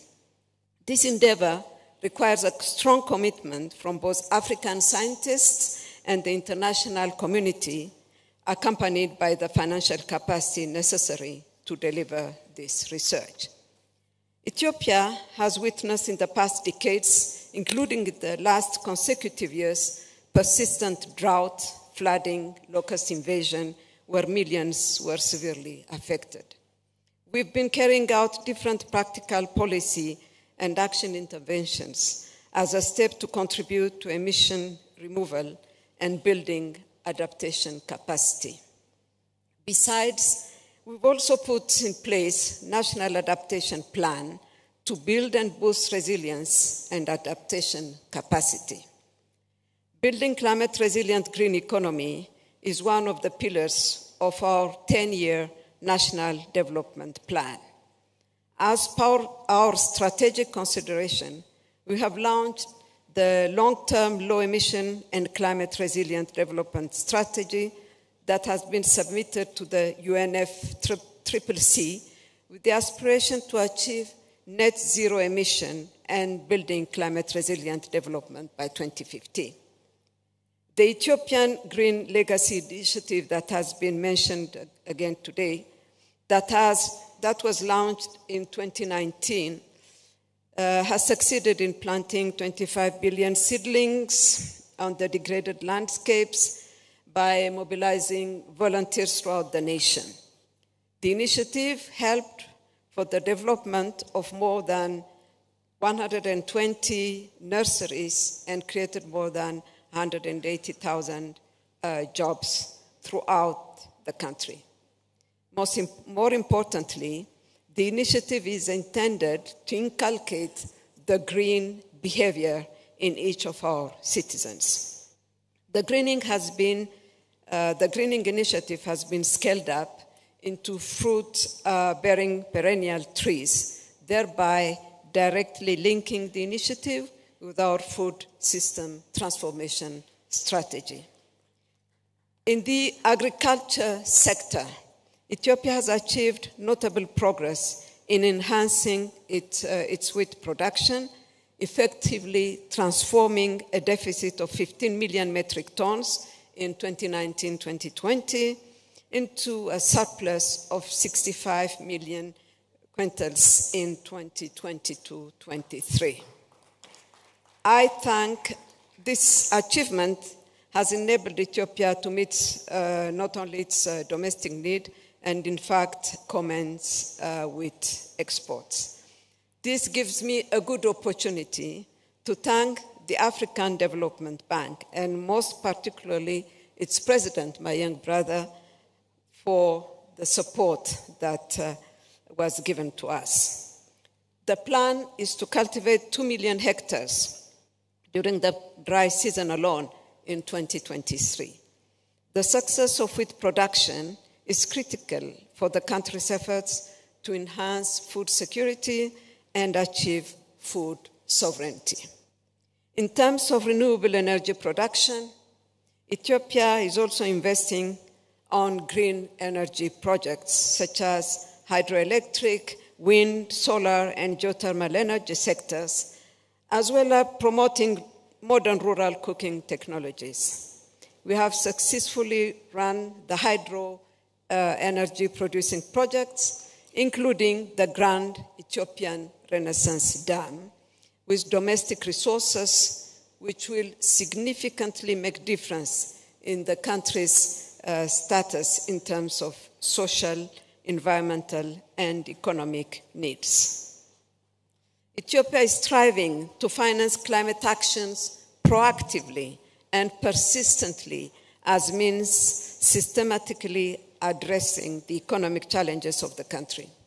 Accordingly, the government has invested over $82 million from 2011 to 2019, mobilized from domestic, bilateral, multilateral sources, as well as from international climate finance institutions on climate change mitigation and adaptation projects and programs in agriculture, energy, transport, industry, forest, urban development, and health sectors. Despite this investment, Ethiopia still needs to attract and mobilize a significant finance to support its climate-compatible development agenda. We still count on our partners to fulfill their commitments to developing countries and committing themselves for the new challenge of setting new quantified finance goals in the coming years. We also strongly urge multilateral financial institutions to undergo a serious reform that fits for purpose for the needs and circumstances of developing countries, rather than fueling the historical debt accumulated on the shoulders of developing countries and mainly Africa. Our future depends on our decision now. Urgent action is needed in limiting global warming to 1.5 degrees Celsius to avoid worst impact. 8 years after its signature, ensuring the implementation of Paris Agreement is not an option again.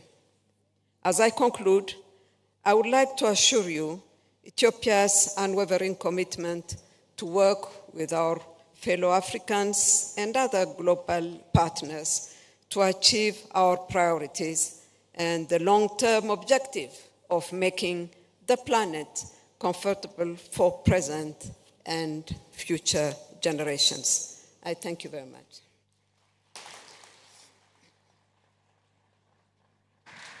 Thank you very much, my dear sister. Another round of applause for President Zewde. Let me now take this opportunity to request Brahim Ghali, the President of Sahrawi Arab Republic. Your Excellency, you have the floor.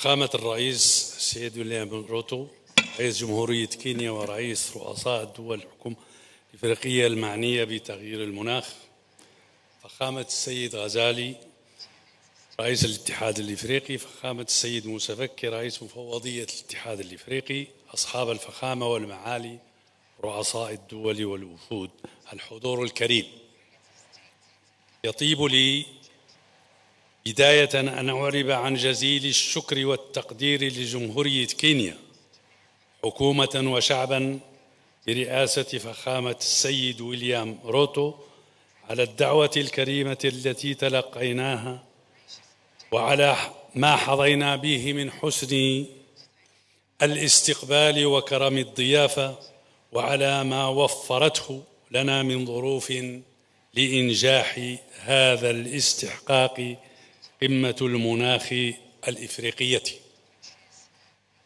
على غرار الكثير من بلدان العالم تقف الجمهورية الصحراوية على خط المواجهة في أزمة تغير المناخ، وإذ نواجه تلك التحديات المرتبطة بالتغيير المناخي فإننا نخوض في الوقت نفسه نضالا باسلا في سبيل إنهاء الاستعمار من بلادنا جراء وضع الاحتلال الناجم عن النزاع بين الجمهورية الصحراوية والمملكة المغربية، وهي تحديات مرتبطة ومتداخلة. فهذا الوضع تسبب في نزوح أكثر من 200,000 مواطن صحراوي إلى مناطق قاسية مناخيا، إذ تصل درجات الحرارة في مخيمات اللاجئين إلى مستويات قياسية. وفي الأراضي المحتلة من الجمهورية الصحراوية فإن ممارسات الاحتلال التي تتم خارج القانون الدولي بلا حسيب ولا رقيب ومن قبيل الاستيطان والتصنيع وتطوير الآليات والنهب في مجال الصيد البحري واستنزاف الموارد المائية والفلاحية لغرض التصدير تفاقم من تأثيرات تغير المناخ. كما يتسبب جدار الاحتلال العسكري الذي يقسم بلادنا إلى قسمين في حرمان الأراضي المحررة من الجمهورية الصحراوية من المياه، وهو ما يشكل تدهورا بيئيا خطيرا يزيد من آثار الجفاف الذي تعانيه المنطقة، ذلك أنه أدى إلى تغييرات عميقة في سطح الأرض التي أصبحت أكثر عرضة للتعرية الريحية وركود المياه. وقد زاد هذا الوضع من ظاهرة التصحر، كما أن المناطق الملغومة المحاذية للجدار أصبحت مناطق غير صالحة للسكن وذات إنتاجية اقتصادية محدودة. إن تلك التحديات الجمة تطلبت منا اتخاذ إجراءات عملية تتلائم مع الوضع القائم، وفي هذا السياق طورت الجمهورية الصحراوية مساهمتها المحددة وطنيا NDC التي تحدد الإجراءات الملحة للتكيف مع التغير المناخي والتخفيف من حدته من خلال تعزيز التنمية القائمة على الطاقة المتجددة بدلا من الطاقة الأحفورية. وقد تم تدعيم المساهمة NDC بخطة التكيف الوطنية NAP من خلال المبادرات الوزارية المشتركة التي شملت عديد الوزارات. وفي مخيمات اللاجئين الصحراويين قامت الجمهورية الصحراوية بتطوير أنظمة زراعية تقتصد في استخدام المياه، كما قامت بتطوير أساليب حديثة ومنخفضة التكلفة لبناء المنازل بهدف مواجهة الأخطار المتزايدة للفيضانات، إضافة إلى انتشار استخدام الطاقة الشمسية صغيرة الحجم. وفي الأراضي المحررة تمت تجربة مشاريع مد المناطق الريفية بالكهرباء اعتمادا على الطاقة الشمسية وطاقة الرياح، وإنشاء أنظمة الطاقة الشمسية لدعم المرافق الطبية في المناطق النائية والمعزولة. السيد الرئيس، على الرغم من الطبيعة الصحراوية لبلادنا إلا أن لنا الكثير لنقدمه للاقتصاد الأزرق في إفريقيا، فسواحلنا الأطلسية تعد موطنا لمصايد الأسماك الوفيرة، كما يضم الشريط الساحلي لأراضي الجمهورية الصحراوية الممتد على مسافة 1110 كيلومتر مناطق رطبة مهمة، بما فيها 4 مواقع معترف بها بموجب اتفاقيات رامسار الدولية للحفاظ على الاستخدام المستدام للمناطق الرطبة، وهي واد الساقية، بجدور، خليج الداخلة، وسبخة إمليلي. ورغم أن كل هذه الموارد تتعرض لتأثيرات التغير المناخي جراء الاستغلال المفرط البشع الذي تتعرض له تحت الاحتلال، إلا أن الجمهورية الصحراوية تسجل التزامها بخطط التسيير الحصيفة في هذا المجال بما ينسجم مع المبادرات الإفريقية وأهدافها في الحفاظ على السواحل والأراضي الرطبة في قارتنا وفي العالم. إضافة إلى العمل على ضمان خطط إدارية للمواقع ذات الأهمية البيئية بما يراعي متطلبات التغير المناخي، ستعمل الجمهورية الصحراوية على إقامة شركات مع البلدان والمنظمات الإفريقية الأخرى لبناء قدراتنا الوطنية وتبادل الخبرات ذات الصلة بالاقتصاد الأزرق. إن تأخر الأمم المتحدة في استكمال عملية تصفية الاستعمار من الصحراء الغربية آخر مستعمرة في إفريقيا لا يمكن أن يكون مبرراً لعدم انخراط الجمهورية الصحراوية الكامل في المجهود العالمي للتصدي للتغير المناخي وآثاره المدمرة. فمن غير المعقول أن تحرم بلادي من الحصول على التمويلات المرصودة لمواجهة أزمات تغير المناخ، ولا من الدعم الفني عبر آليات تمويل المناخ التابعة للأمم المتحدة وغيرها. أخيرا، لا يمكن حرمان الجمهورية الصحراوية من حقها وواجبها في المساهمة مع إفريقيا والعالم في المعركة الوجودية.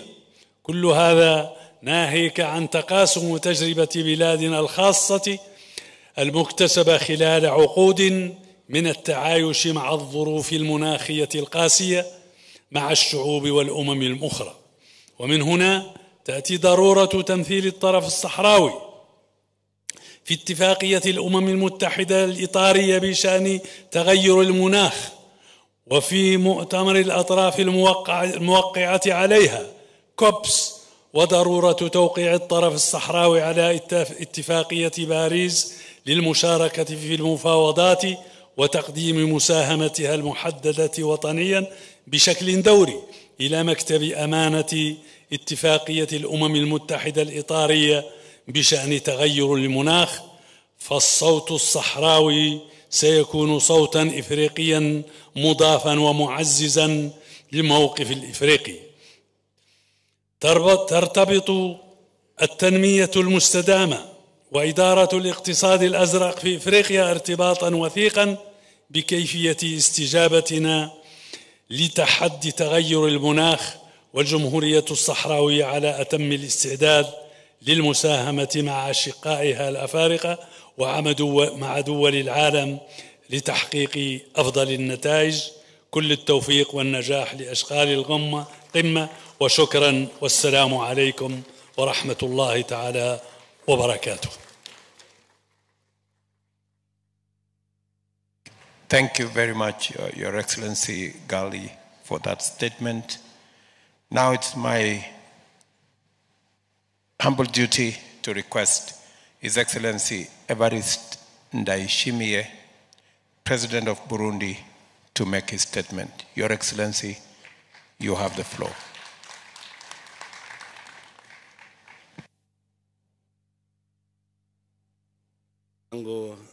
Mheshimiwa Ruto, na hongera sana kwa maandalizi mazuri ya mkutano huyu.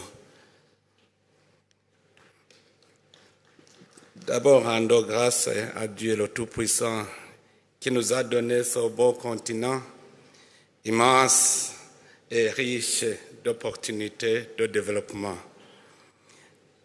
Votre Excellence, Monsieur William Samoei Ruto, Président de la République du Kenya, notre hôte, Excellences, Mesdames, Messieurs les chefs d'État et de gouvernement ici présents, Mesdames, Messieurs les représentants des organisations internationales et régionales, Mesdames, Messieurs, en vos rangs et qualités respectives, à l'entame de mes propos, permettez-moi de remercier le président Samoei Ruto, le gouvernement et le peuple kenyan pour l'accueil chaleureux réservé à notre endroit. Je félicite également le gouvernement kenyan et l'Union africaine pour l'excellente organisation de ce sommet qui arrive au point nommé.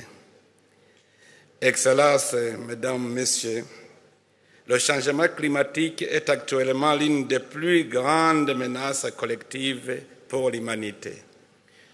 Au Burundi, les impacts du changement climatique, principalement la sécheresse, les pluies torrentielles, les vents violents, les inondations et les glissements de terrain sont les principaux facteurs de déplacement interne. À cela s'ajoute l'augmentation du niveau des eaux du lac Tanganyika, les canicules insupportables, la dégradation croissante des terres qui pousse les familles à se disputer le peu de terres fertiles restantes, etc.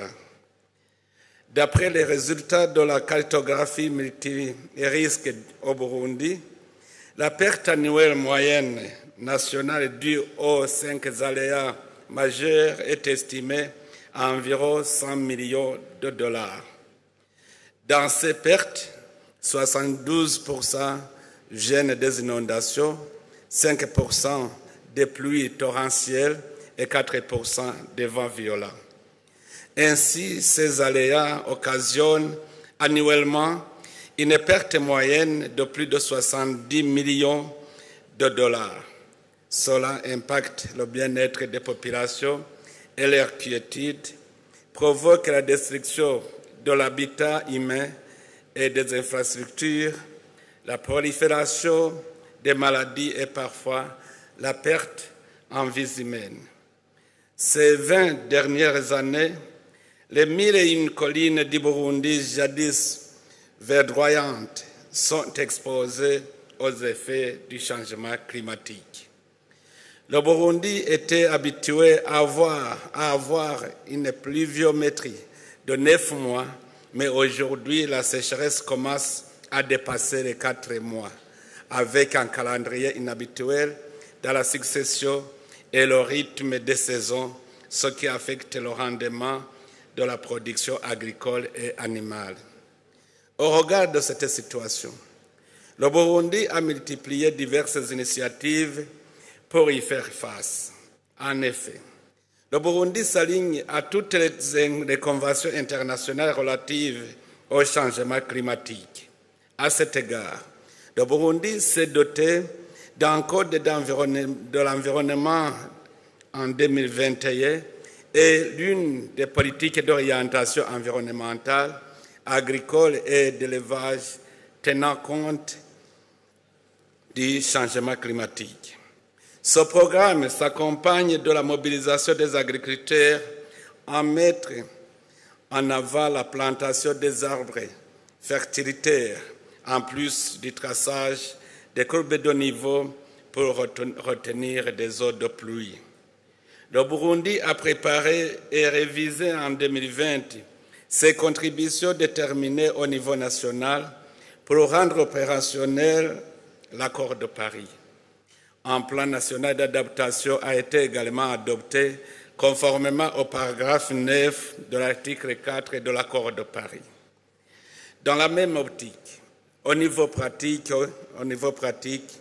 le Burundi implique et mobilise régulièrement les jeunes en vacances dans la préparation des pépinières d'arbres forestiers et agroforestiers et à planter pendant les campagnes de reboisement qui se fait chaque année dans le cadre d'un vaste programme Ewe Burundi Rambaye, le Burundi couvert, initié depuis 2018 dans le but de réhabiliter les zones forestières dégradées. Excellences, Mesdames, Messieurs, le Burundi ambitionne de devenir un pays émergent d'ici 2040 et développé en 2060.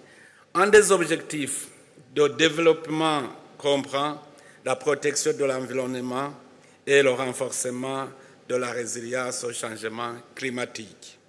Dans cette perspective, plusieurs projets sont en cours et d'autres sont envisagés pour réaliser un développement économique sobre, en carbone et résilient au changement climatique. Nous pouvons citer entre autres la mise en place des agropoles, des centres hydroélectriques et photovoltaïques, les énergies renouvelables, la gestion efficace des déchets, l'extension du programme national de reboisement, le développement de l'agriculture intelligente par des innovations technologiques adaptées au contexte agricole et géographique, et cela s'accompagnera par la réduction de l'utilisation de bois de chauffage dans les ménages en promouvant d'autres moyens de substitution tels que la tourbe, le gaz naturel et le biogaz. Excellences, Mesdames, Messieurs, comme vous le savez, l'Afrique supporte le poids des impacts du changement climatique, bien qu'elle contribue à moins de 4% des émissions mondiales de gaz à effet de serre et que sa responsabilité historique soit négligeable. C'est le moment ici de lancer un appel vibrant aux pays développés de respecter leurs engagements pris lors du sommet sur le climat à Paris en 2015, en libérant les 100 milliards par an en faveur des pays en développement pour atténuer les changements climatiques et soutenir les efforts de transition verte, de croissance verte de notre économie. Pour conclure, nous réitérons notre attachement à l'accord de Paris, à la stratégie et au plan d'action 2022-2032 de l'Afrique en matière de changement climatique et de développement résilient. Je vous remercie de votre aimable attention.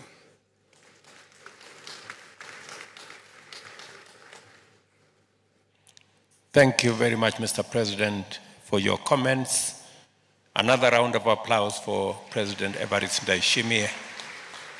Let me now take this opportunity to request the Vice President of Angola, my dear sister, to come and make her statement. Your Excellency, you have the floor.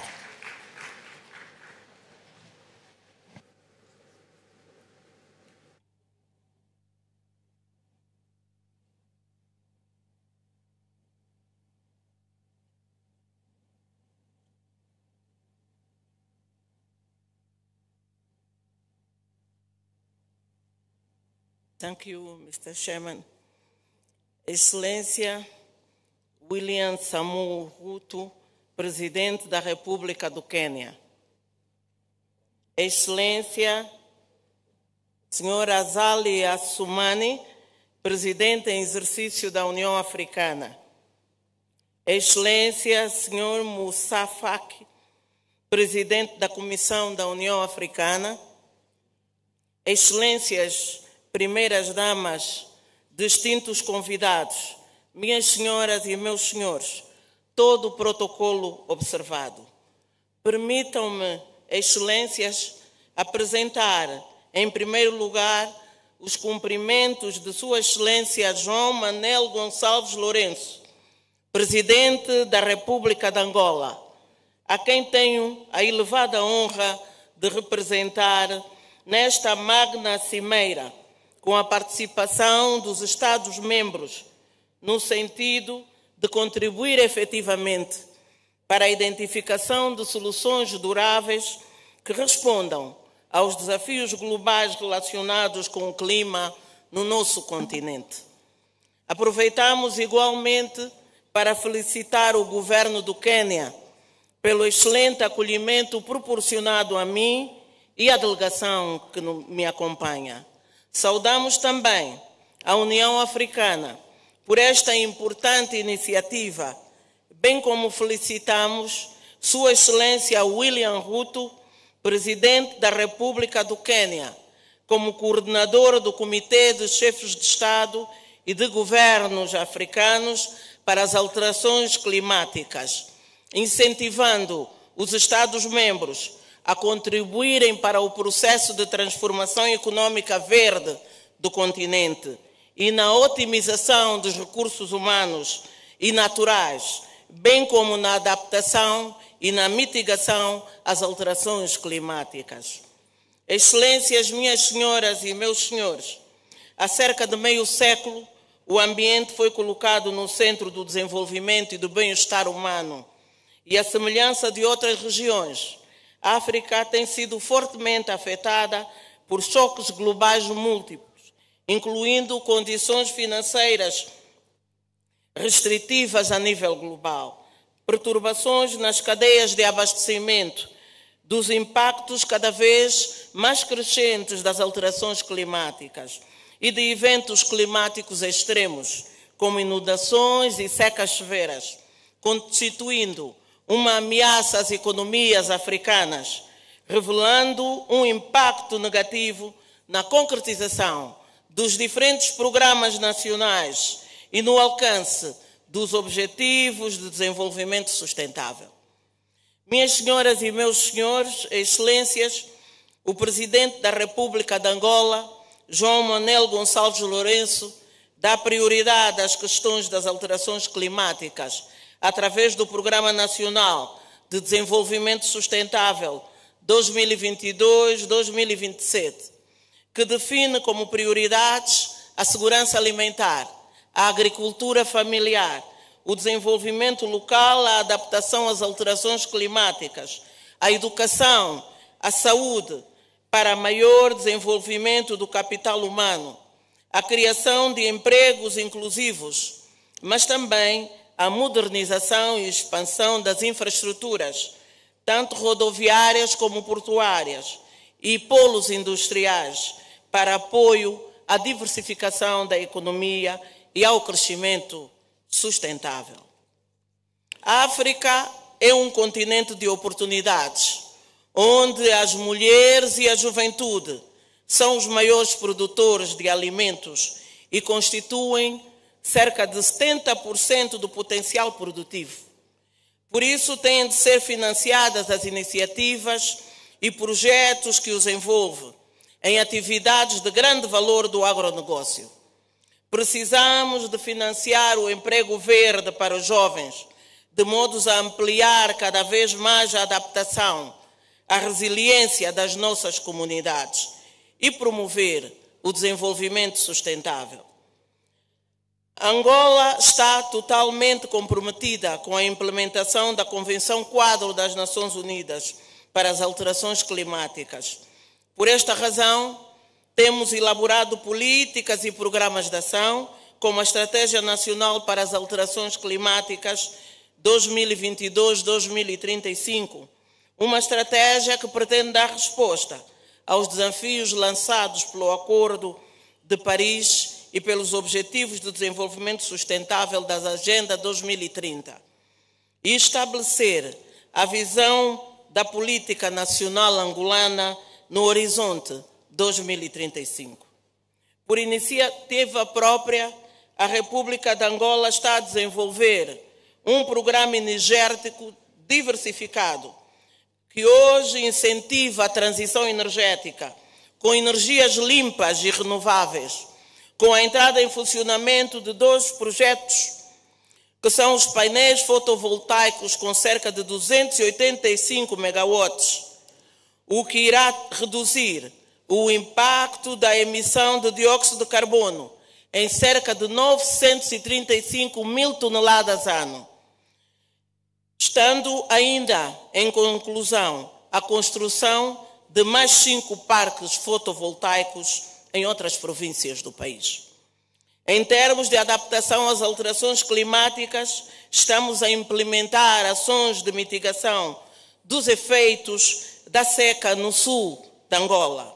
Com esforços endógenos, o país investiu mais de 130 milhões de dólares americanos para a construção do Canal do Cafo, uma infraestrutura que vai permitir levar água para as populações afetadas pela seca, bem como para a prática da agricultura, aumentando assim a resiliência das nossas comunidades rurais. Excelências, minhas senhoras e meus senhores, reconhecemos que o caminho que está sendo trilhado é longo.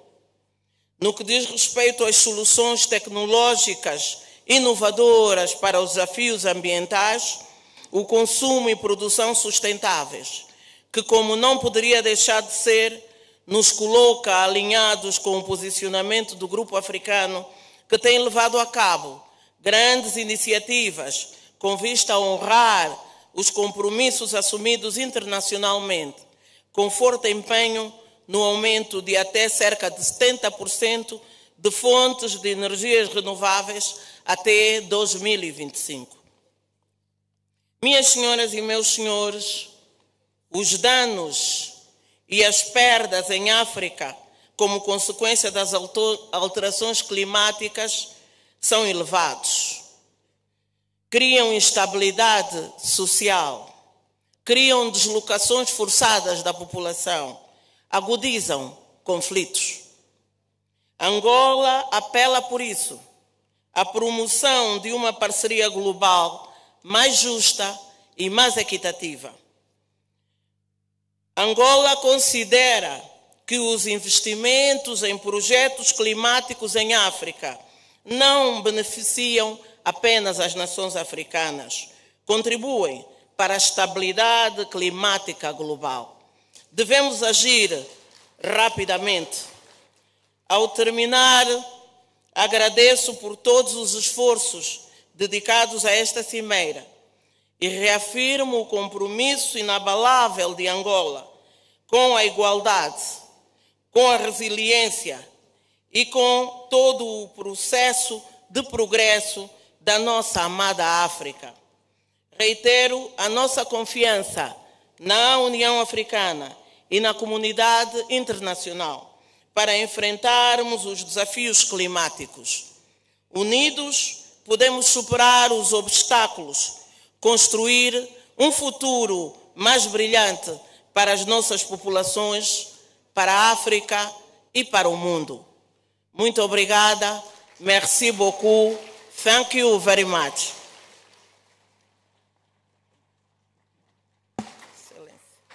Thank you very much, Madam Vice President. Another round of applause for Angola. Thank you very much. Let me now take this opportunity with all humility to ask President Ismail Omar Guelleh, the President of Djibouti, to make his statement. Your Excellency.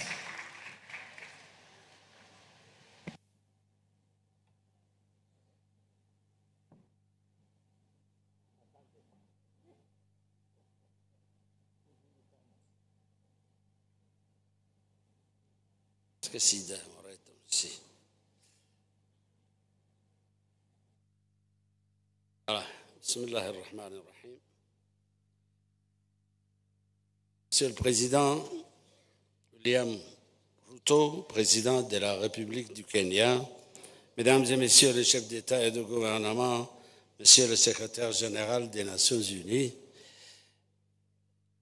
Mesdames et Messieurs,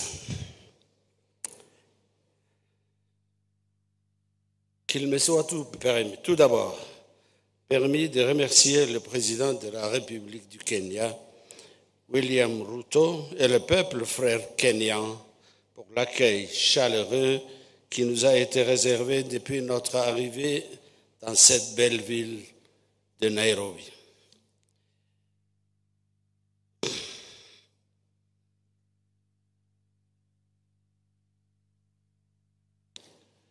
C'est pour moi un réel plaisir de prendre part à ce forum qui s'inscrit dans une démarche de réflexion stratégique, de dialogue, d'échange en vue du développement durable de notre continent à travers le potentiel qu'offre l'économie bleue. La République de Djibouti souscrit totalement à la déclaration de Moroni et à la stratégie de coordination en vue d'un mécanisme pour les pays côtiers qui, à eux seuls, englobent près de 13 millions de kilomètres carrés de territoire océanique. Mon pays étant un pays désertique, sévèrement impacté par le changement climatique ces derniers temps, l'économie bleue s'est depuis longtemps naturellement imposée à nous. C'est pourquoi le secteur primaire ne représente que 3% du PIB, alors que le secteur tertiaire occupe 87%. Grâce aux activités portuaires, maritimes et logistiques. Notre position géostratégique nous offre par ailleurs un atout très important dans le secteur portuaire et le trafic maritime international. En outre, pour lutter contre le spectre de la soif, le dessalement de l'eau de mer nous a permis de résoudre le problème de l'accès à l'eau potable et Djibouti a réalisé sa première usine de dessalement de l'eau de mer.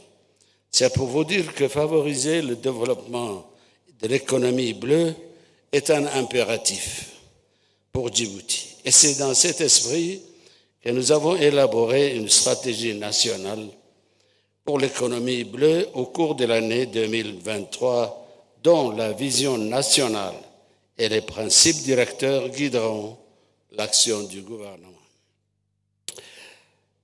De ses partenaires,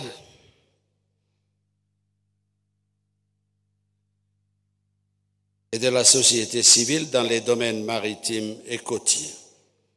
Il en est de même pour la région de l'IGAD qui a élaboré une stratégie quinquennale, ainsi qu'un plan de mise en œuvre pour l'économie bleue, tous deux alignés sur la stratégie pour l'économie bleue en Afrique.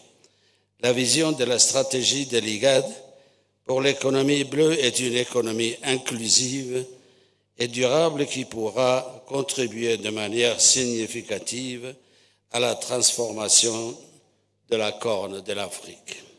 Les autres secteurs identifiés, outre les activités portuaires et maritimes, sont la pêche et l'aquaculture, le tourisme et la sécurité maritime. De plus, les technologies de pointe, telles que l'énergie renouvelable et les télécommunications à travers les câbles sous-marins, permettent au pays d'accéder à de nouvelles ressources.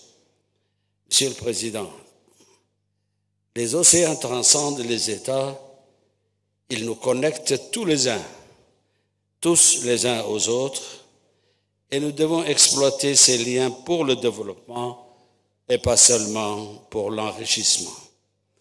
C'est là l'essentiel de ce que signifie développer une économie bleue, c'est créer des partenariats qui nous permettent d'exploiter nos océans pour un changement de paradigme en termes d'action vers le développement durable.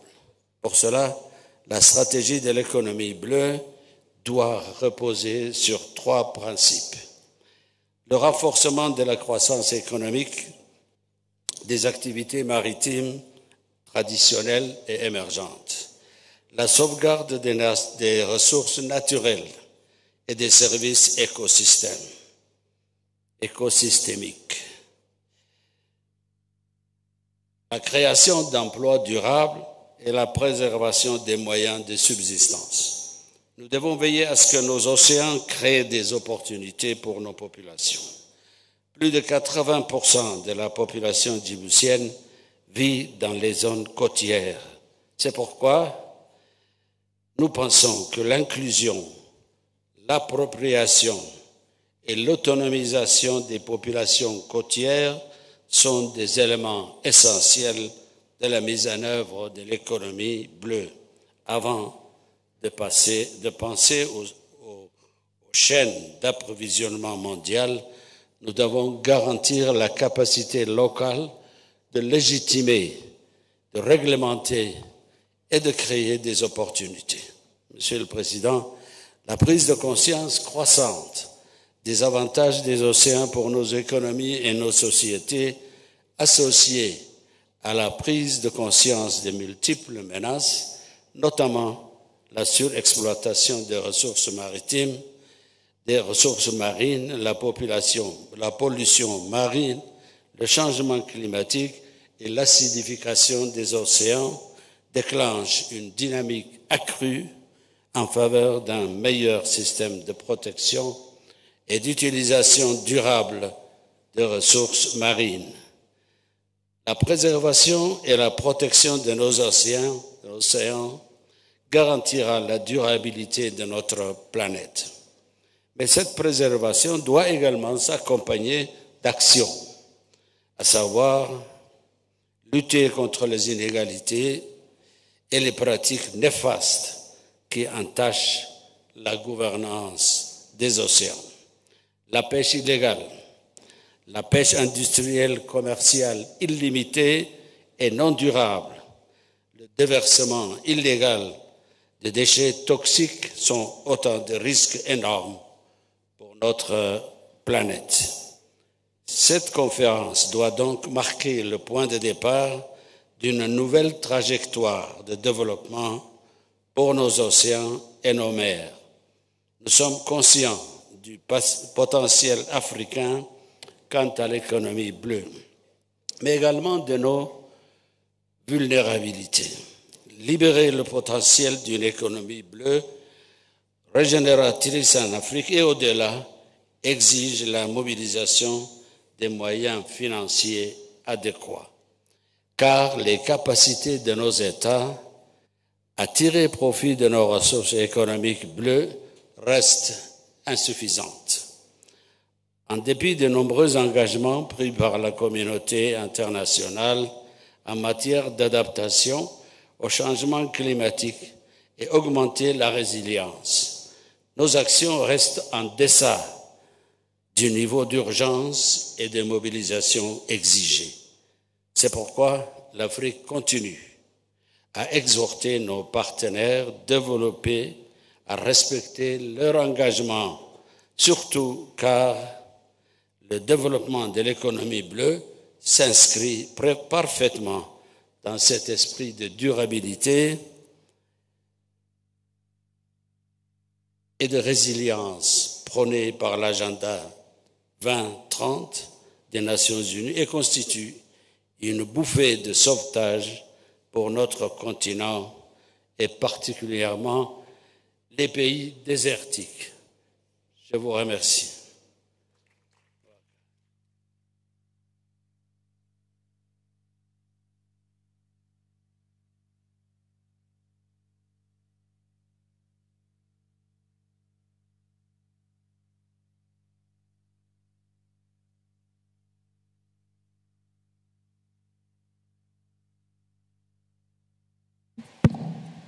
Another round of applause for President Ismail Omar of Djibouti. Let me now take this opportunity to invite the Vice President of Namibia. Your Excellency, you have the floor.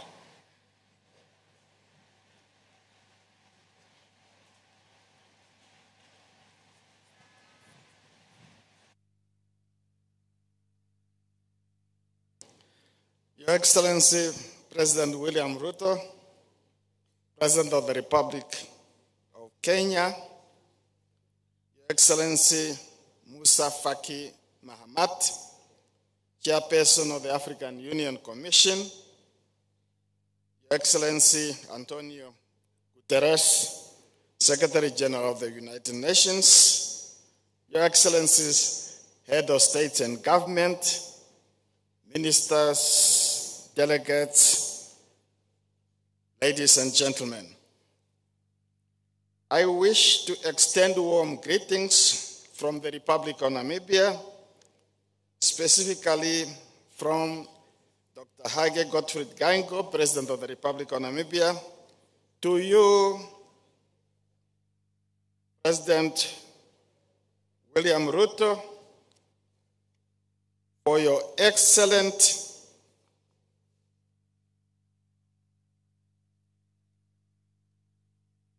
leadership in the fight against climate change and for hosting this very important and timely summit on climate change. I further extend my gratitude to you and to the people of Kenya for the excellent way this summit has been organized and the warm hospitality extended to my delegation since our arrival in this beautiful city of Nairobi. And as Your Excellency have said, I'm finally happy to have returned home to East Africa. Today, I wish to shed light on the effect and impact of climate change on Namibia and her people. Namibia's geographical location in southwest corner of Africa, with its vast desert landscape and arid climate, make it particularly vulnerable to the impact of climate change. Rising temperatures, erratic rainfall patterns, and prolonged droughts are becoming more frequent and tense, wreaking havoc on the country's economy, on our environments, and of course, affecting our people. Agriculture, a cornerstone of Namibia's economy, is significantly affected. Prolonged droughts and unpredictable rain patterns lead to the reduced crop yields, livestock losses, and increased vulnerability to food insecurity. As a result, farmers struggle to provide for their families and to contribute to the nation's food production. The impact on rural community is thus severe, exacerbating poverty and inequality. Moreover, climate change exacerbates the water scarcity challenges facing our country. With limited freshwater resources and a growing population, the demand for water is increasingly high. However, as temperature rises and rainfall becomes erratic, rivers and water bodies dry up and groundwater reserves deplete. This scarcity not only affects drinking water availability, but will also impact on agriculture, industrial activities, and hydropower generation. The water crisis strains communities, hinders economic development, and threatens social and communal stabilities. Your Excellencies, these challenges are not unique only to Namibia, as the whole continent experience similar, if not worse, consequences of climate change. We need to be clear in our message to the international community as it relates to what some refer to as climate injustices or climate justice. The global response to the effect of climate change in Africa should be characterized by agency, collaboration, and support. Africa, as a continent, is particularly vulnerable to the impact of climate change, despite contributing minimally to global greenhouse gas emissions.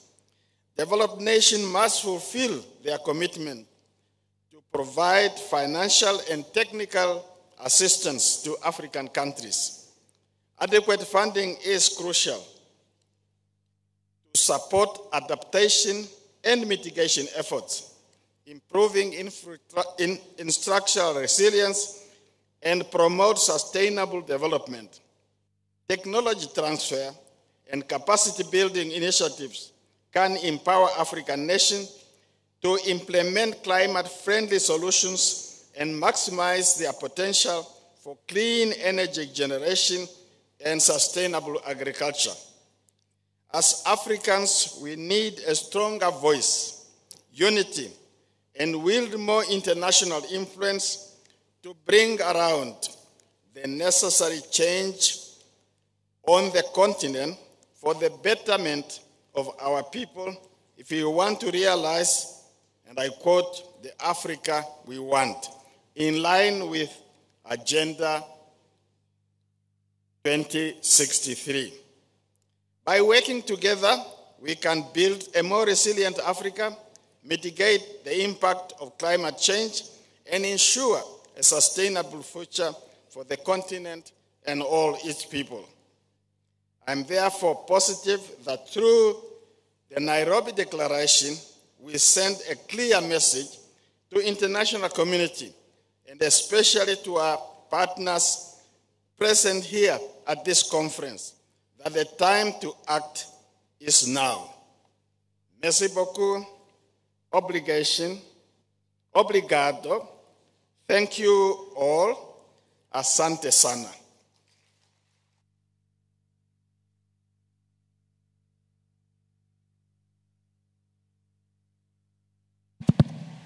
Thank you very much, Mr. Vice President. Now it's my opportunity to request the Vice President of Colombia, my sister, to come and make her remarks. Your Excellency, Madam Vice President.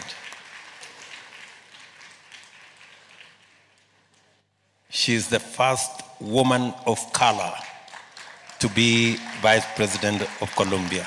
Welcome.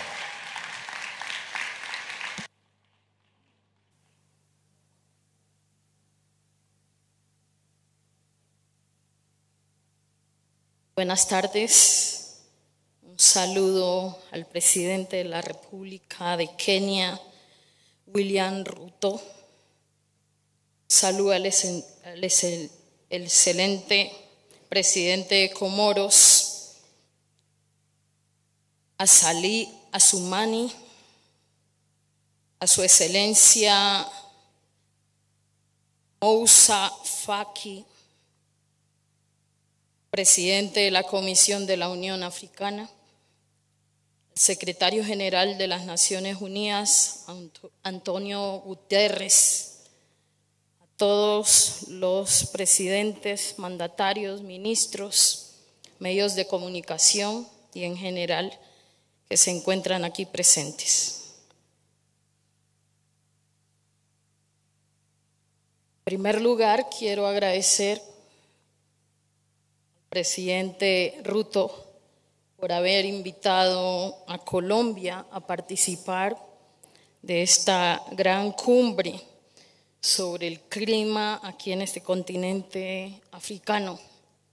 Vengo en delegación del presidente Gustavo Petro, quien fue invitado de manera personal por el presidente de Kenia, a decirle gracias por colocar la discusión central que hoy nos llama como humanidad a atender los grandes desafíos, sobre todo este desafío planetario que pone en riesgo y está extinguiendo todos los días la vida en el planeta. Como una mujer afrodescendiente estoy orgullosa de estar aquí en el continente madre. De aquí salieron mis ancestros y ancestras en condición de esclavitud y hoy yo regreso en condición de libertad como vicepresidenta. Y eso quiere decir que hemos hecho una apuesta por la libertad, por la justicia y por la dignidad como pueblos. Me honra estar aquí entonces haciendo parte de esta discusión tan importante. Y es el desafío que tenemos y que afrontan nuestras naciones frente al cambio climático.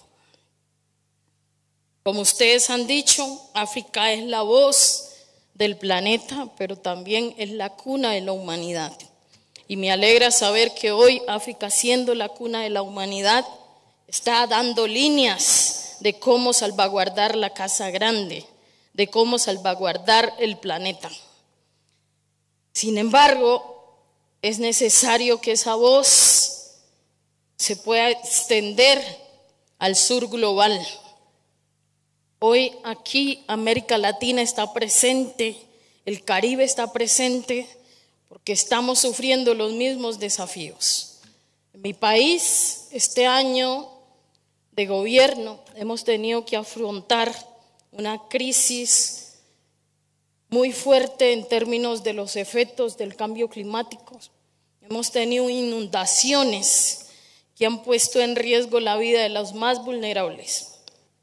Pero ahora tenemos una sequía que está iniciando y que por supuesto va a poner en riesgo la vida humana y por supuesto la vida de ecosistemas frágiles que hacen parte de ese gran pulmón del mundo, como es la Amazonía y la región pacífica, así como sabemos acá hay otra parte de ese pulmón del mundo que es todo el Congo, la región del Congo, estratégico para garantizar el equilibrio.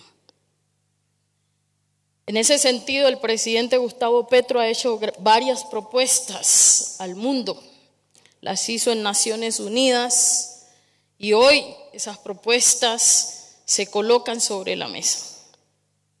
Todo lo que aquí se ha dicho sobre cómo asumir la policrisis, las distintas crisis que estamos viviendo. Crisis del hambre, crisis migratoria, crisis en términos de la salud y la pandemia es una evidencia de esa crisis planetaria y de las múltiples crisis que para mí derivan del impacto al planeta, derivan del cambio climático. Y en ese sentido, entonces, los países de renta media o los países vulnerables son los que están sufriendo las mayores consecuencias, como aquí ya lo han dicho en reiteradas ocasiones. No somos los mayores responsables de las emisiones, pero sí estamos sufriendo las mayores consecuencias. Y aquí el problema es de financiamiento, de cómo financiamos las acciones que estamos desarrollando en nuestros países y en nuestras regiones. El problema real es financiero, no es falta de voluntad política de hacer. El problema de fondo es que no contamos con los recursos suficientes para atender este desafío planetario. Y acompañamos entonces la propuesta que aquí ha hecho el presidente de una nueva reforma de la estructura del sistema financiero. No podemos atender esta crisis con las mismas reglas y normas del sistema financiero internacional, que por cierto tienen una visión colonial, donde los más ricos se sostienen en su economía a base de la explotación de los más empobrecidos. Esa visión colonial no nos va a permitir hoy hacer frente a la situación que tenemos. Por tanto, nosotros proponemos el canje de deuda para la acción climática. Ese canje de deuda, por supuesto, tampoco puede ser de la manera tradicional en como se ha hecho, porque ahí no habría una relación justa. No tendríamos las condiciones para hacer un canje con las situaciones económicas y financieras de nuestros países. Ese canje de deuda, por supuesto, implica una condición especial, y una de esas propuestas es que hagamos un acuerdo multilateral para trabajar en esa transformación de ese sistema financiero, pero además construyamos juntos, en el marco de ese acuerdo multilateral, un plan de acción urgente. El planeta no da tiempo, ya no tenemos tiempo para seguir hablando, nos toca ir a la acción. Y esto pasa por la voluntad política de los países del norte, del G20, que sigue emitiendo gases de efecto invernadero. No es suficiente con que realicemos acciones en el sur global si el norte global no asume el desafío de frenar las emisiones de gases de efecto invernadero, como ya lo decía el secretario general de la ONU hace un rato. En tal sentido, entonces, proponemos que se haga lo mismo que se hizo con la pandemia, y es que el Fondo Monetario Internacional emita bonos especiales, ¿sí?, para que ello contribuya a conformar un gran fondo global que nos permita a los países de renta media y vulnerable tener las condiciones económicas, ¿sí?, que afronte este desafío. Sin eso no es posible avanzar, sin ese compromiso de reformar el sistema financiero. Nuestros países van a seguir estando ahogados, sobreendeudándose y peor, sin dar respuestas reales a nuestras poblaciones que hoy se mueren.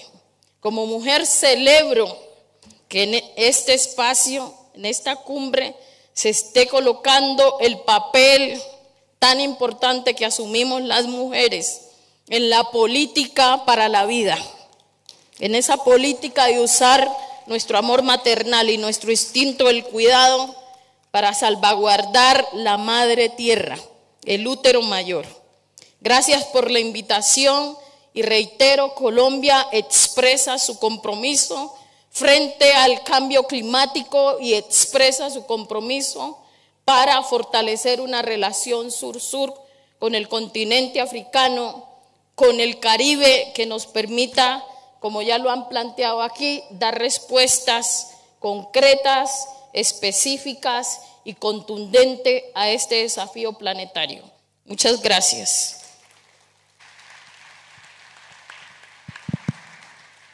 Thank you very much, my sister Francia, for that candid statement. And by the way, Francia has a Kenyan name.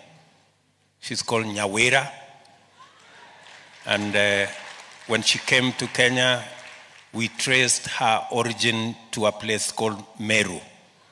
So thank you very much, Nyawira.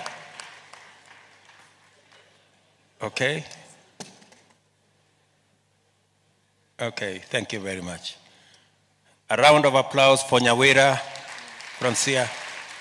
Thank you very much. Now, let me take this opportunity to request my brother, the Prime Minister from DRC, to make his comments briefly, because we've really overshot the runway. Your Excellency, please.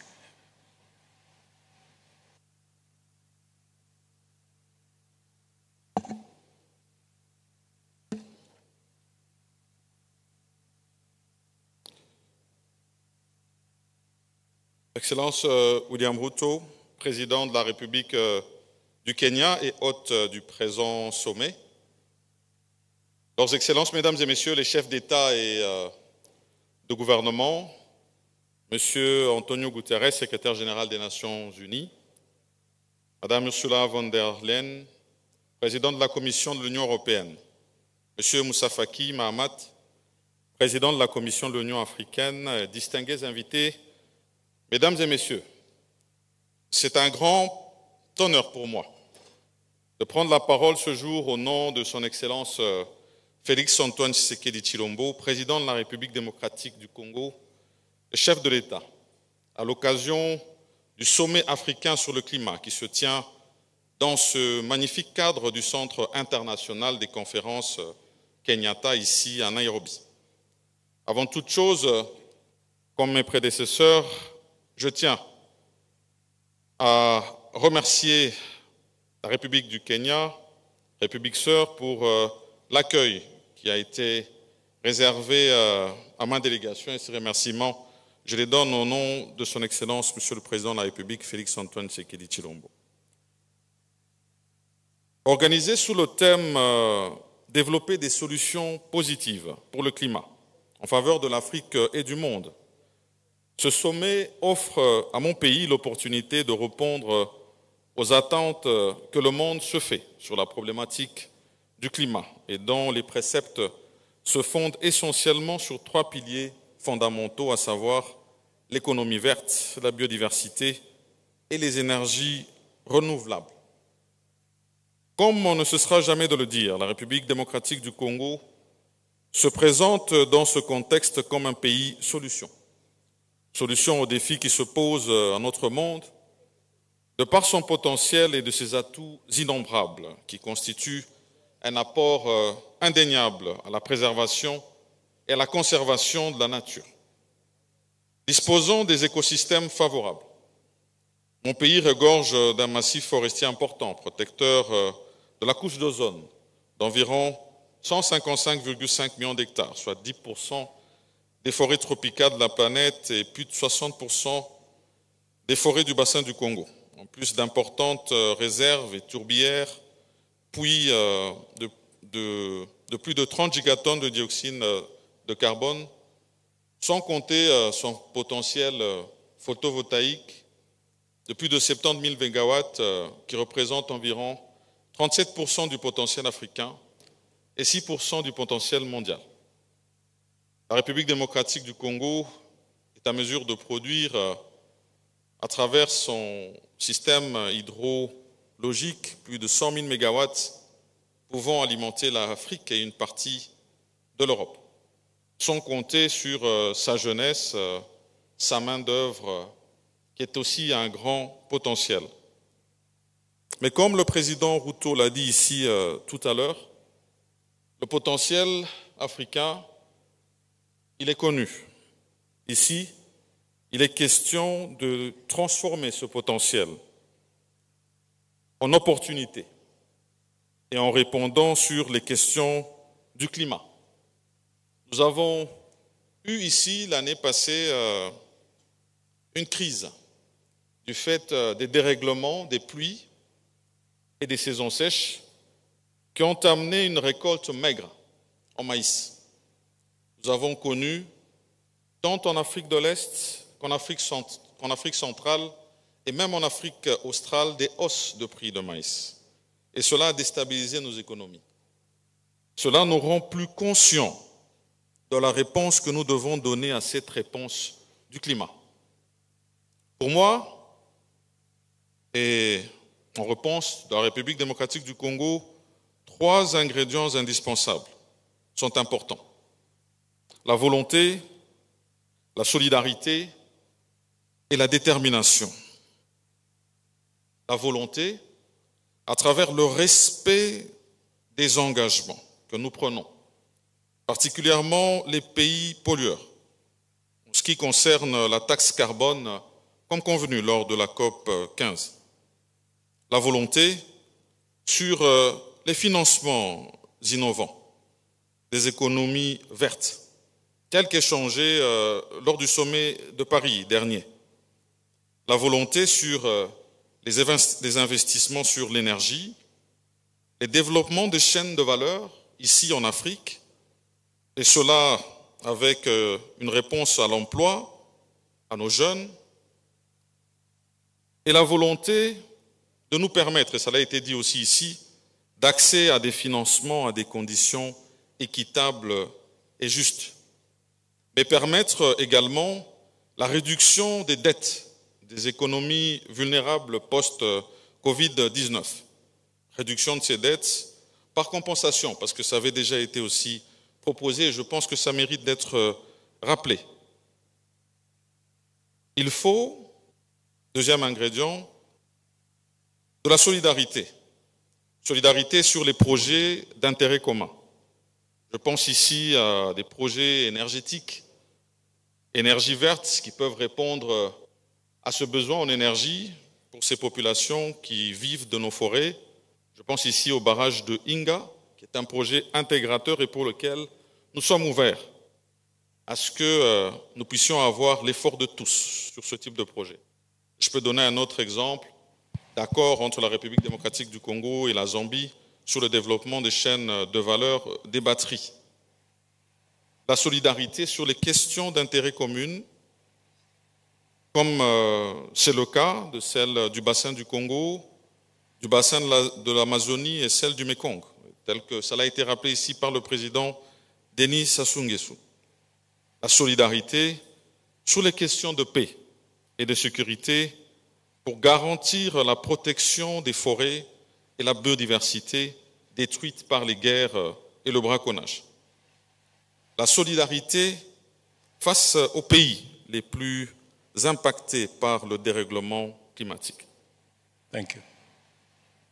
La détermination, troisième ingrédient, dans la recherche continue des solutions innovantes aux questions du climat, comme c'est ici le cas au Kenya. Également la détermination à laisser un monde meilleur à nos enfants. La République démocratique du Congo s'inscrit également dans une nouvelle économie du climat, ainsi axée sur la conservation et la restauration de nos forêts et tourbières, pour plus de production de crédits carbone, mais aussi l'agriculture régénérative pour répondre à la fois à la garantie de la survie de nos puits de carbone, mais aussi à la sécurité alimentaire. Et c'est pour cela que nous nous inscrivons dans la création d'un fonds d'investissement pour la nouvelle économie du climat. Mais aussi, nous faisons un plaidoyer, et cela, nous comptons le faire en marge de l'Assemblée générale des Nations unies, qui sera organisée le 19 septembre prochain, sur un marché de carbone équitable pour l'Afrique. Nous le ferons bien sûr en marge de ce sommet. Et donc, toutes ces questions sur lesquelles nous sommes solidaires avec toutes les déclarations africaines qui ont été faites ici et même au-delà de l'Afrique. Et c'est pour ça que je remercie sincèrement le président Ruto et tous les participants pour cette opportunité qui a été donnée à travers ce sommet et son plein succès, qui contribuera sans nul doute aux prochaines assises sur le climat. Je vous remercie tous. Aksanti sana. Thank you very much, my brother Sama, for your comments. And another round of applause for my brother Sama. Let me ask that we now prepare the clip from my sister Motley. Just hold it as I give the floor very briefly, maybe 2-3 minutes, to the Deputy Prime Minister, Mr. Salah Jama from Somalia, if he is there. Okay, if he's not there, can we take the clip from my sister, Mia Motley?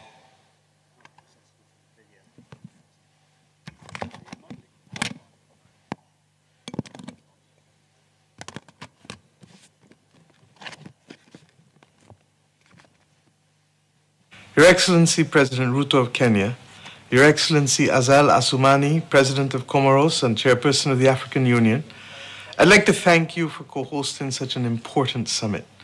Thank you also to Your Excellency UN Secretary General, my dear friend and brother, Antonio Guterres, and to Presidents, Honorable Ministers, and everyone present for contributing to this remarkable occasion. We are gathered here today for what is truly an important summit, not just for Africa, but for the entire world. And while I do wish I could join you in person today, please accept my participation by way of this message as I bring this from you from my own shores here in Barbados. President Ruto, you know that Kenya is one of my favorite places, and if I could be there, I would be there. My friends, so many people across the globe are now imperiled and impacted by the climate crisis and the interconnected impacts that take place, such as pollution and deforestation. The world has discussed and debated all of this. But the fact is that for too long, we have done far too little. And as I said in Paris, we're not moving at the pace or with the scope that is necessary to tackle the environmental decline if we are to safeguard our people and our planet. The climate crisis affects everybody, but particularly it has devastating consequences, life and death consequences, for the very poorest and most vulnerable. And they come from countries who didn't help cause it. But my friends, we still have a choice. We can continue to talk amongst each other, seeking perfection or even casting blame, while the world literally burns. Or we can choose to transform our future. We can choose to shape it. To do so, we've said all along, we need to take action now, and at the pace and the scope that matters. And why with such urgency? We now live in a world of superlatives. I call it the season of superlatives, the hottest, the rainiest, the warmest. Everything is breaking new barriers and new records for the Guinness Book of World Records. And yet every day we continue to do nothing or enough as we see the impacts of the climate crisis. We need to stop talking and we need to do. The Bridgetown Initiative is an action plan that we've identified to make the world a better place, only because we live in a world where capitalism and money dominate so much that unless we unlock the financing mechanisms, we're not going to be able to take the necessary action at scale and with speed. At its core, The Bridgetown Initiative sets out how we can rebuild the international financial architecture to be fit for purpose, so that countries like ours and yours are no longer disadvantaged by systems that were not built with us in mind when they were established. Now is the time to do what needs to be done. There's no other word. N-O-W, a simple three-letter word, now. We are at the crossroads for humanity. And this, my friends, is a time when political will, matched by the recognition of our reality, will make all the difference in the world. I know that many of us recognize this who are there today at this Africa Summit. Your countries and your people continue, like mine and ours in the Caribbean and across SIDS, to face the brutal effects of this climate crisis. And we also face, of course, that climate financing gap that is limiting your ability to respond effectively. This cannot and this should not be. Brothers and sisters, I say to you today that it is up to everyone to do all they can to ensure the continued health of our nations. We must work together from the African continent to the Caribbean. Understanding nature and the climate crisis does not respect the boundaries which man holds fast to as borders. Indeed, I say now it doesn't matter because we're seeing it in the north, in the east, the west, and the south. We must stand up for what is right. We must share a sense of responsibility to our environment and indeed to the loss of biodiversity on land and in our oceans. We must share a sense of responsibility to each and every generation. We, my friends, are capable of achieving common goals, but we can only do so when we share that sense of responsibility to one another. We must be our brothers and sisters' keepers, and we must look to treat others as we would wish to be treated. If we apply these simple precepts that our children live by daily, then I believe that we can begin to see success. I trust that the science will continue to be all at the center of all that we do, and I trust, therefore, that that ability to link science with finance, with public policy action, can make the difference to ordinary people in Nairobi, ordinary people in Bridgetown, ordinary people wherever they are found on this planet. Thank you, and I wish you all the very best. Thank you very much, my sister Motley, wherever you are, and for your very kind comments. Let me now take this opportunity to ask the Deputy Prime Minister from Somalia, Mr. Jama, to make your statement, and I request my brother to make it brief. Thank you. Thank you for understanding. President.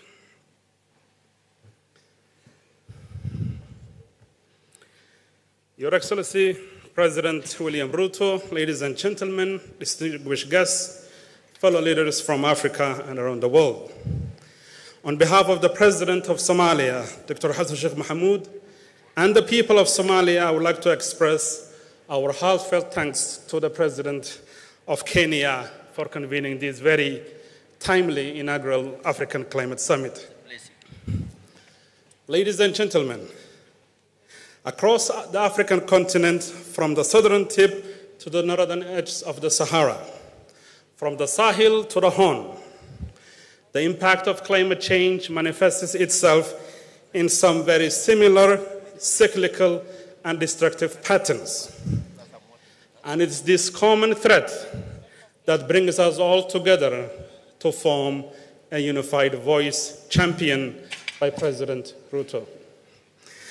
Ladies and gentlemen, Somalia, located in the Horn of Africa, is acutely aware of the profound weight of climate change vulnerabilities. Rising temperatures are very common in Somalia, and the predictions state that by 2040, 2060, the temperature will increase by 1 to 1.7 degrees Celsius. Ladies and gentlemen, I want to highlight a set of variables that interact together and render the African states extremely vulnerable and their communities. The era of climate change has become synonymous with the nexus of food insecurity, forced migration, and displacement, coupled with conflict. It has been widely stated here today that over 150 million Africans are subject to food insecurity and hunger. Around 60 million of those are in the Eastern Africa and the Horn region, and 5 million in Somalia. Since much of the African countries are not industrial states, climate change impact affects us at our most vulnerable places. In places like Somalia, pastoral communities and agrarian communities are the most hard hit. So today's very proud livestock herder or a farmer could overnight find themselves in an IDP camp outside the big cities, becoming another added number to climate change vulnerabilities. I would like to allude to an element of combating climate change that has not been widely discussed in this plenary today, and that is our coastlines and the blue economy that President Gayle spoke about. Somalia has the longest coastline in the mainland continent, but overall in Africa, our blue economy is underperforming, and rising water levels, extinction of coral reefs and mangroves and biodiversity is an imminent threat. For the ocean gives us more than 50% of the oxygen that we consume. Ladies and gentlemen, Somalia annually loses a revenue worth of 300 million to illegal fishing. And I think investment in the sector will allow us to enhance our potential to cope with climate change. Ladies and gentlemen, the final question I would like to raise is how well are the African states and societies situated to combat climate change? I think that point has been very well articulated by the previous speakers. The African states have a unique set of challenges that puts them in a precarious situation. Limited fiscal space, changing global markets and volatility, lack of access to finance at a reasonable rate, all these elements compounded, and the climate change diverts the African states from investing in development and sustainable development goals and on a regular basis focus on humanitarian interventions. Such an approach should be abandoned, and we must look for more meaningful engagement. Ladies and gentlemen, when droughts hit California, you do not see the death of people. But when droughts hit the Horn of Africa, you see both the death of people and the loss of livestock. So climate change affects Africa in some very profound and immediate ways. Finally, I fundamentally want to agree with the argument put forth by President Ruto that Africa should be and ought to be part of the solution to combat climate change. We have a very young, vibrant population. More than 70% of our population is young. We have 60% of the world's potential in terms of renewable energy. We have the greatest potential for agriculture and livestock. And instead of the world feeding us, Africa has the potential to feed the world. But for that to happen, there needs to be justice and reform in the global financial institution. If we cannot access finances at a reasonable rate, a rate equal to others, then for us, bringing about a transformation would be an elusive goal. I'll give you the final example of where Somalia stands today. We are fighting a war against Al-Shabaab, Mr. President. That's why our president could not be here. He is in the front lines.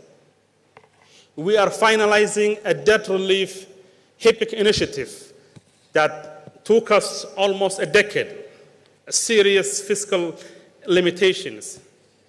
After we complete the fight against Al-Shabaab and we finish our debt relief program, we will find ourselves in a very interesting situation.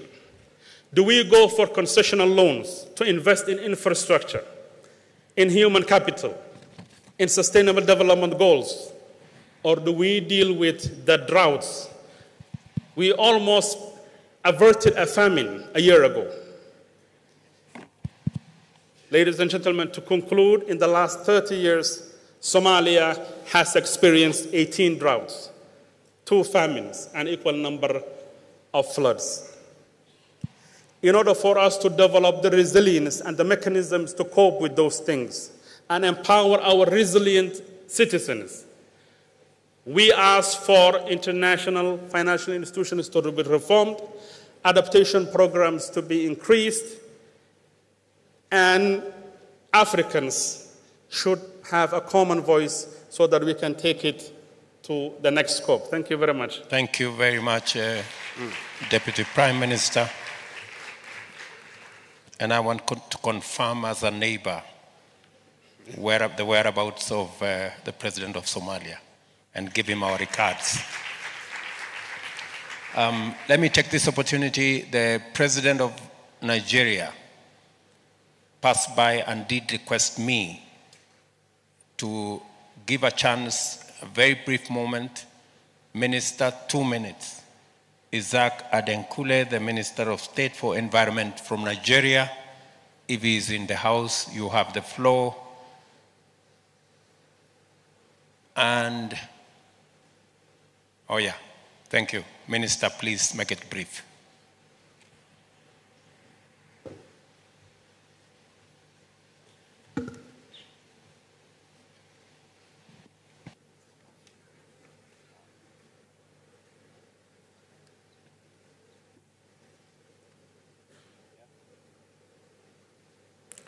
Thank you, Your Excellency.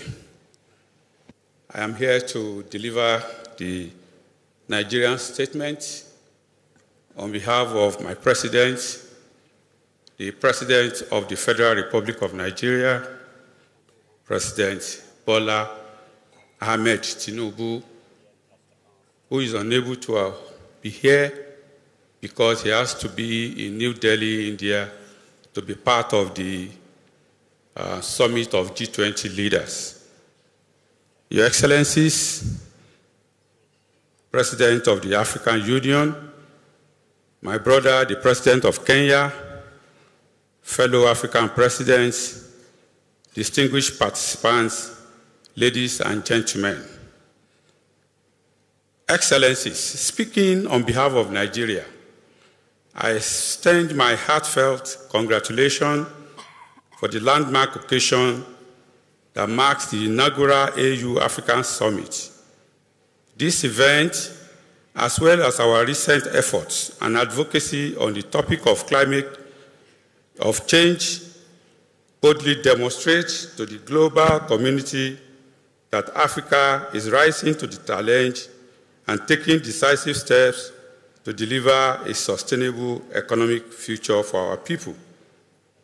The African Climate Summit occurs at a pivotal juncture, offering us an exclusive stage to spotlight our priorities, solutions, and needs regarding climate action to the global community. As a continent, it is critical that climate action spurs socio-economic development for us. We know that with robust planning and increased investment in the region, this is achievable. Africa is already bearing the brunt of a climate crisis that it did not cause.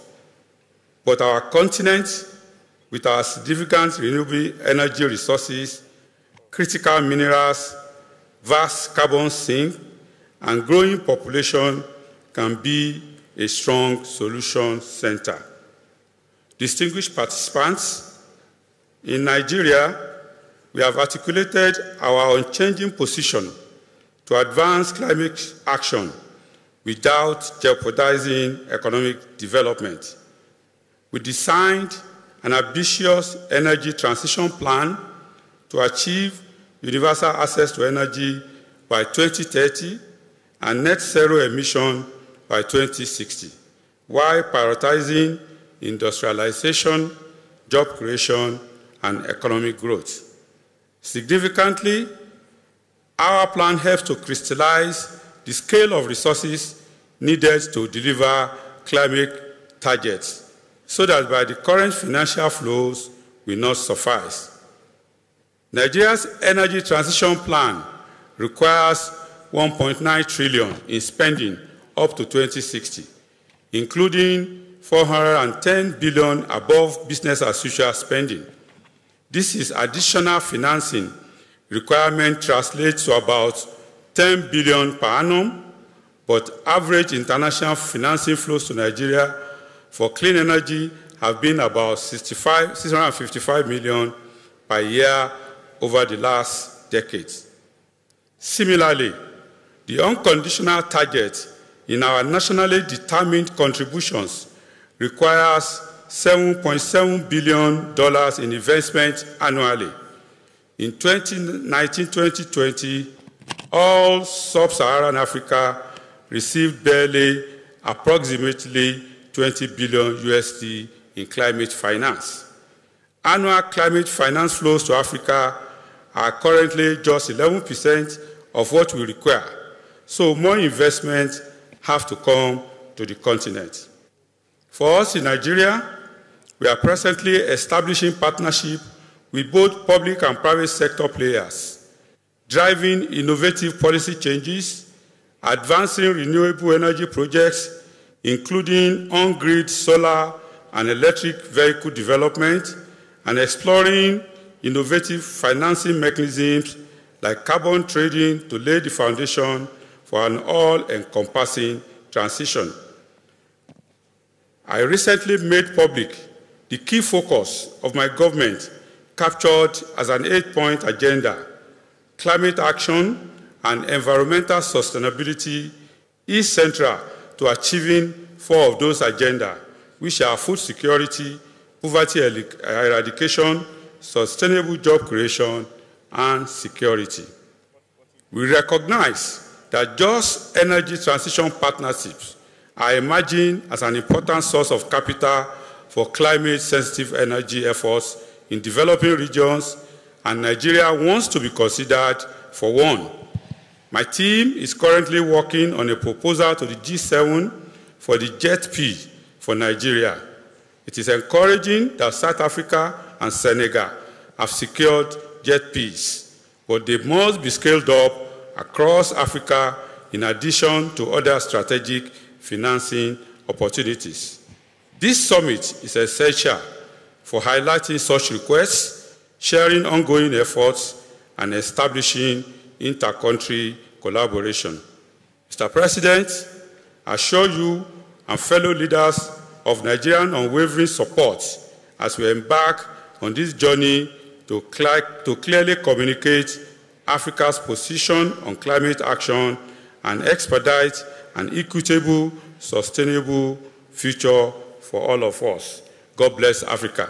Thank you. Thank you very much, Minister. I will extend another 2 minutes to my brother Ban Ki-moon, if he is still in the house.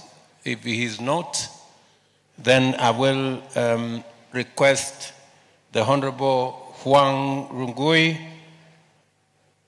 from China, the Minister for Ecology. Your Excellency, you have the floor.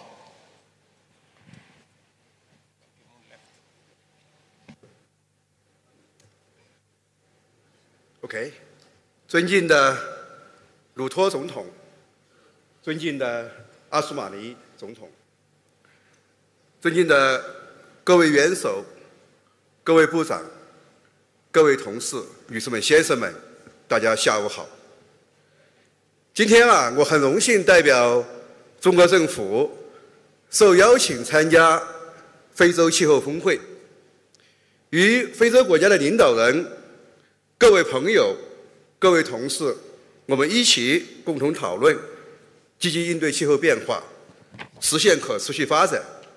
这里啊，我首先要感谢肯尼亚政府和鲁托总统成功举办了这一次盛会，也非常感谢鲁托总统邀请中国政府出席这次会议。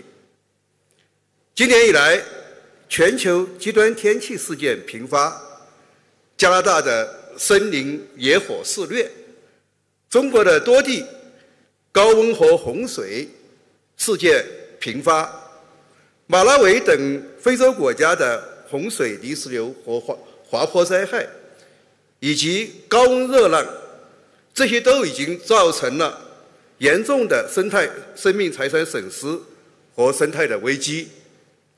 气候变化是全球性的挑战，我们唯有团结合作，才能有效应对。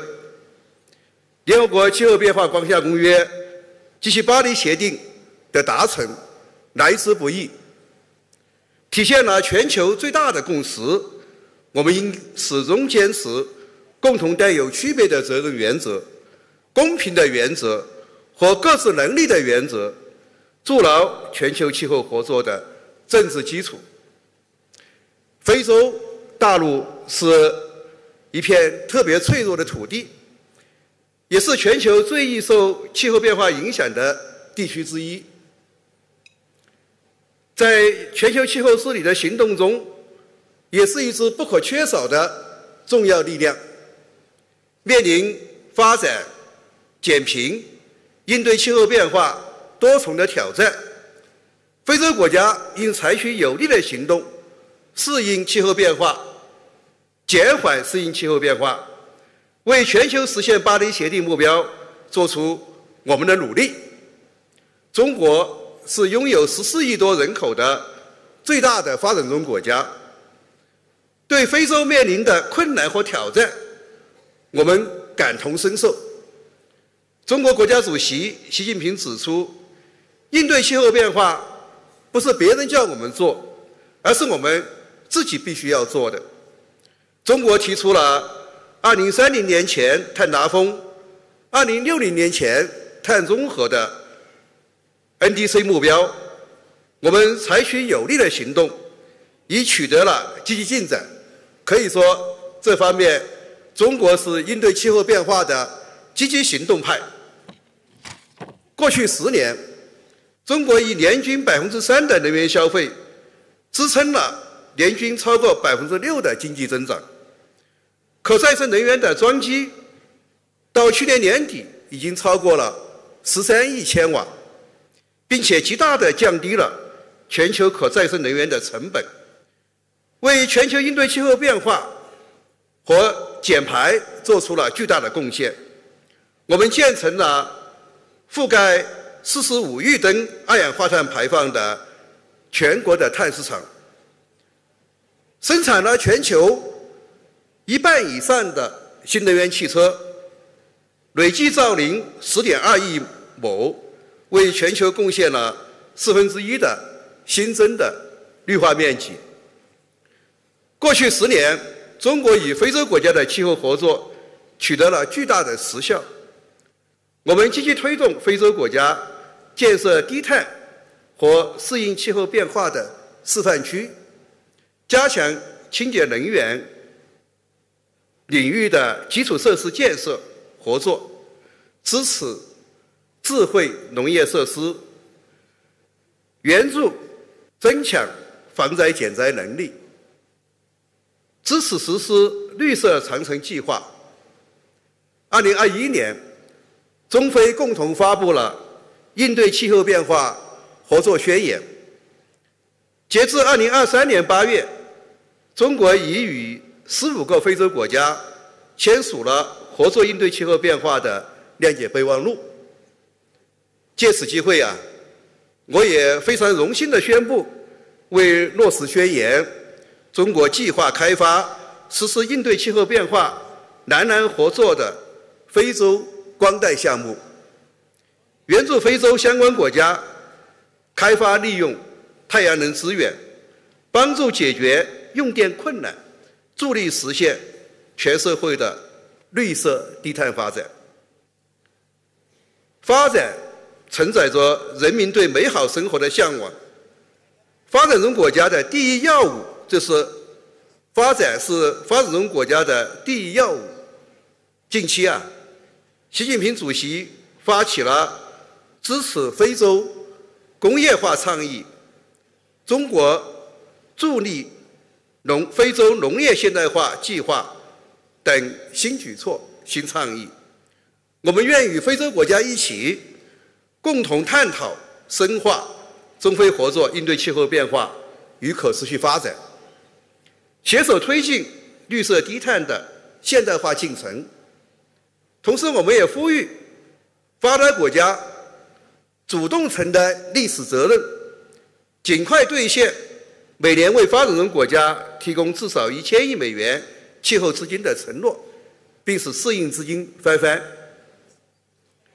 作为生物多样性公约第15次缔约大会 COP15 的主席，我还想呼吁各位要重视生物多样性保护与应对气候变化的内在联系。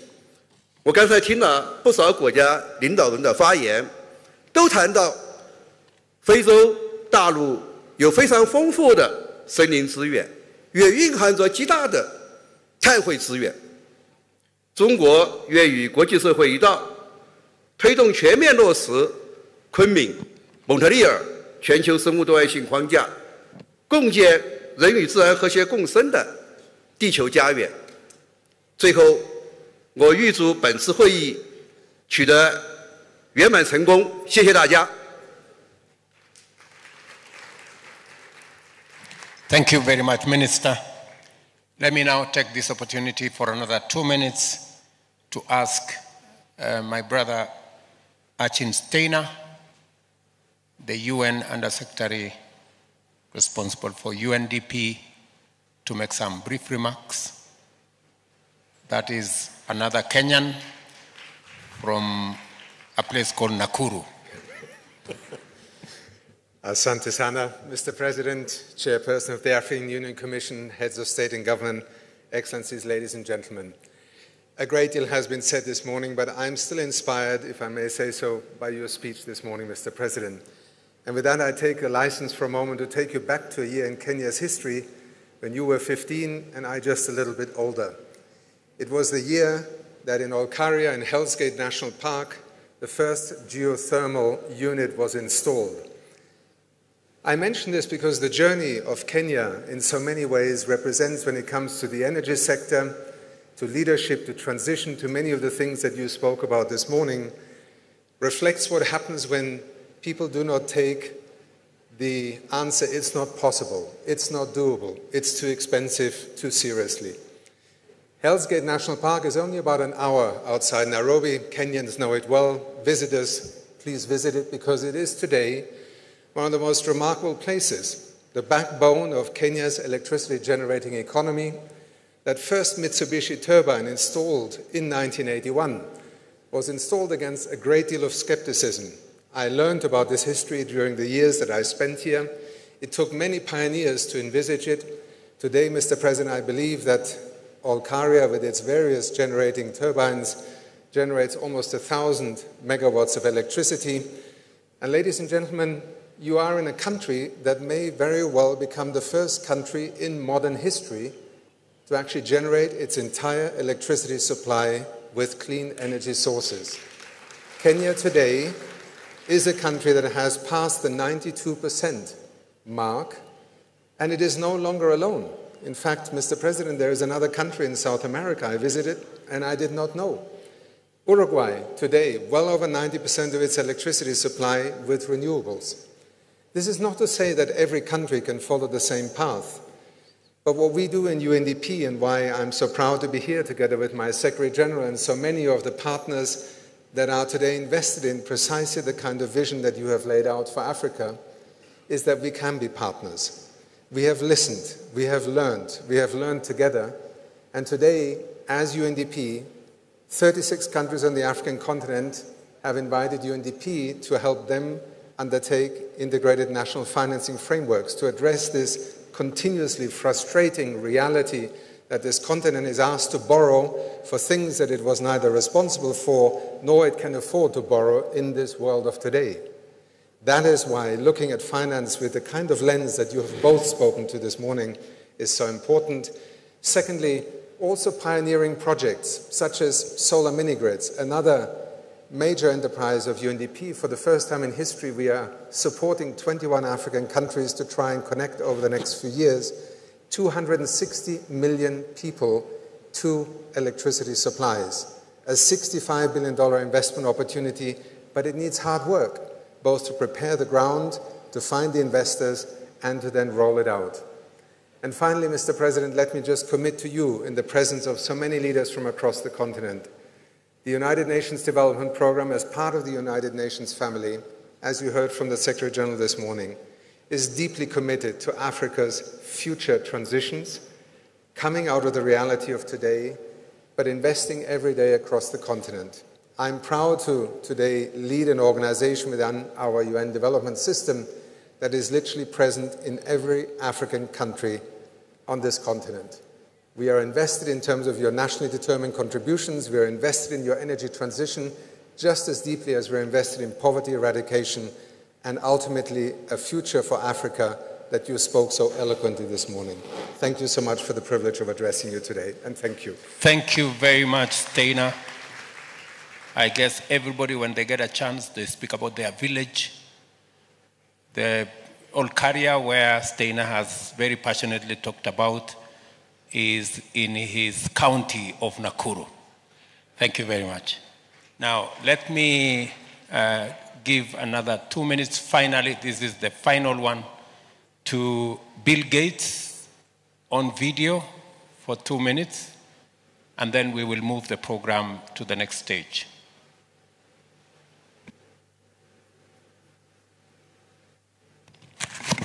Hello. I want to thank President Ruto for convening this event and prioritizing this important work. I started work on climate change over 2 decades ago after I left my full-time work at Microsoft, and I was focusing on fighting poverty and fighting diseases. When I visited Africa, I saw 2 things. First was how climate is already affecting agricultural output, although they've contributed almost nothing to these greenhouse gas emissions because they're dependent on farming, they're near the equator, they're already experiencing more damages than other countries. But I also saw the energy shortage, and we need Africa to have lots and lots of energy to develop their economies. It's fantastic that the African researchers and companies are now thinking about how they can reduce their emissions and continue to grow their economies. Breakthrough Energy is the organization I created to help with climate mitigation. The goal is to innovate, to make the cost of being clean far, far less. And that means we can reduce the emissions and avoid this temperature increase that has such a negative impact. Late last year, I was in a farm in eastern Kenya, and they were experiencing drought. And so I talked through with Mary, who was the farmer, how the new seeds and new approaches were helping her. She had drought-tolerant seeds that made a very big difference. She also had chickens that were bred so they could be more heat tolerant. And because of those new tools that were empowering her, she was expecting to do well despite the tough climate challenge that she faces. And so this is just one example, but by helping with better tools, allowing farmers like her, who are very innovative, to do new things, we can minimize these damages. I've seen there's African researchers work on innovations in fertilizer, making sure these new crops fit their ecosystems and getting those seeds out, getting them approved, and making sure they're low cost. So we do need to invest, whether it's in the innovation or the deployment, getting resources against those, including the promised support from rich countries, will be very, very important. The global goal on adaptation, which will be finalized at COP, should lead to more investment to help Africa deal with these challenges. And so we need partnerships. We need government, philanthropists, businesses to come together to focus on climate adaptation. Yes, we need mitigation, but adaptation doesn't get the energy it deserves. And so I'm excited that you've come together. I'm excited to work with all of you to solve this problem. So thank you for your efforts.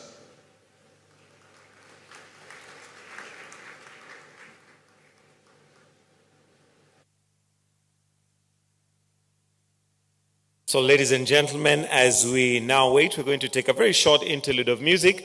And at this point, can we all just stand up and stretch a little bit?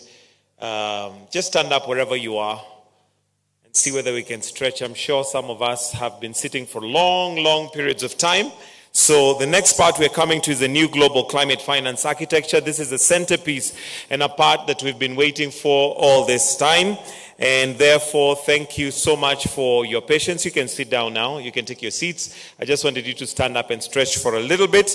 And this is definitely going to be one of the highlights of this whole conference. So we request that we just remain patient, and this is where we are heading from here. So I request that we have a short interlude of music just to get us ready for the next session. As mentioned, it's a new global climate finance architecture that is coming up right here. So for now, let's have the interlude of music as we get ourselves ready.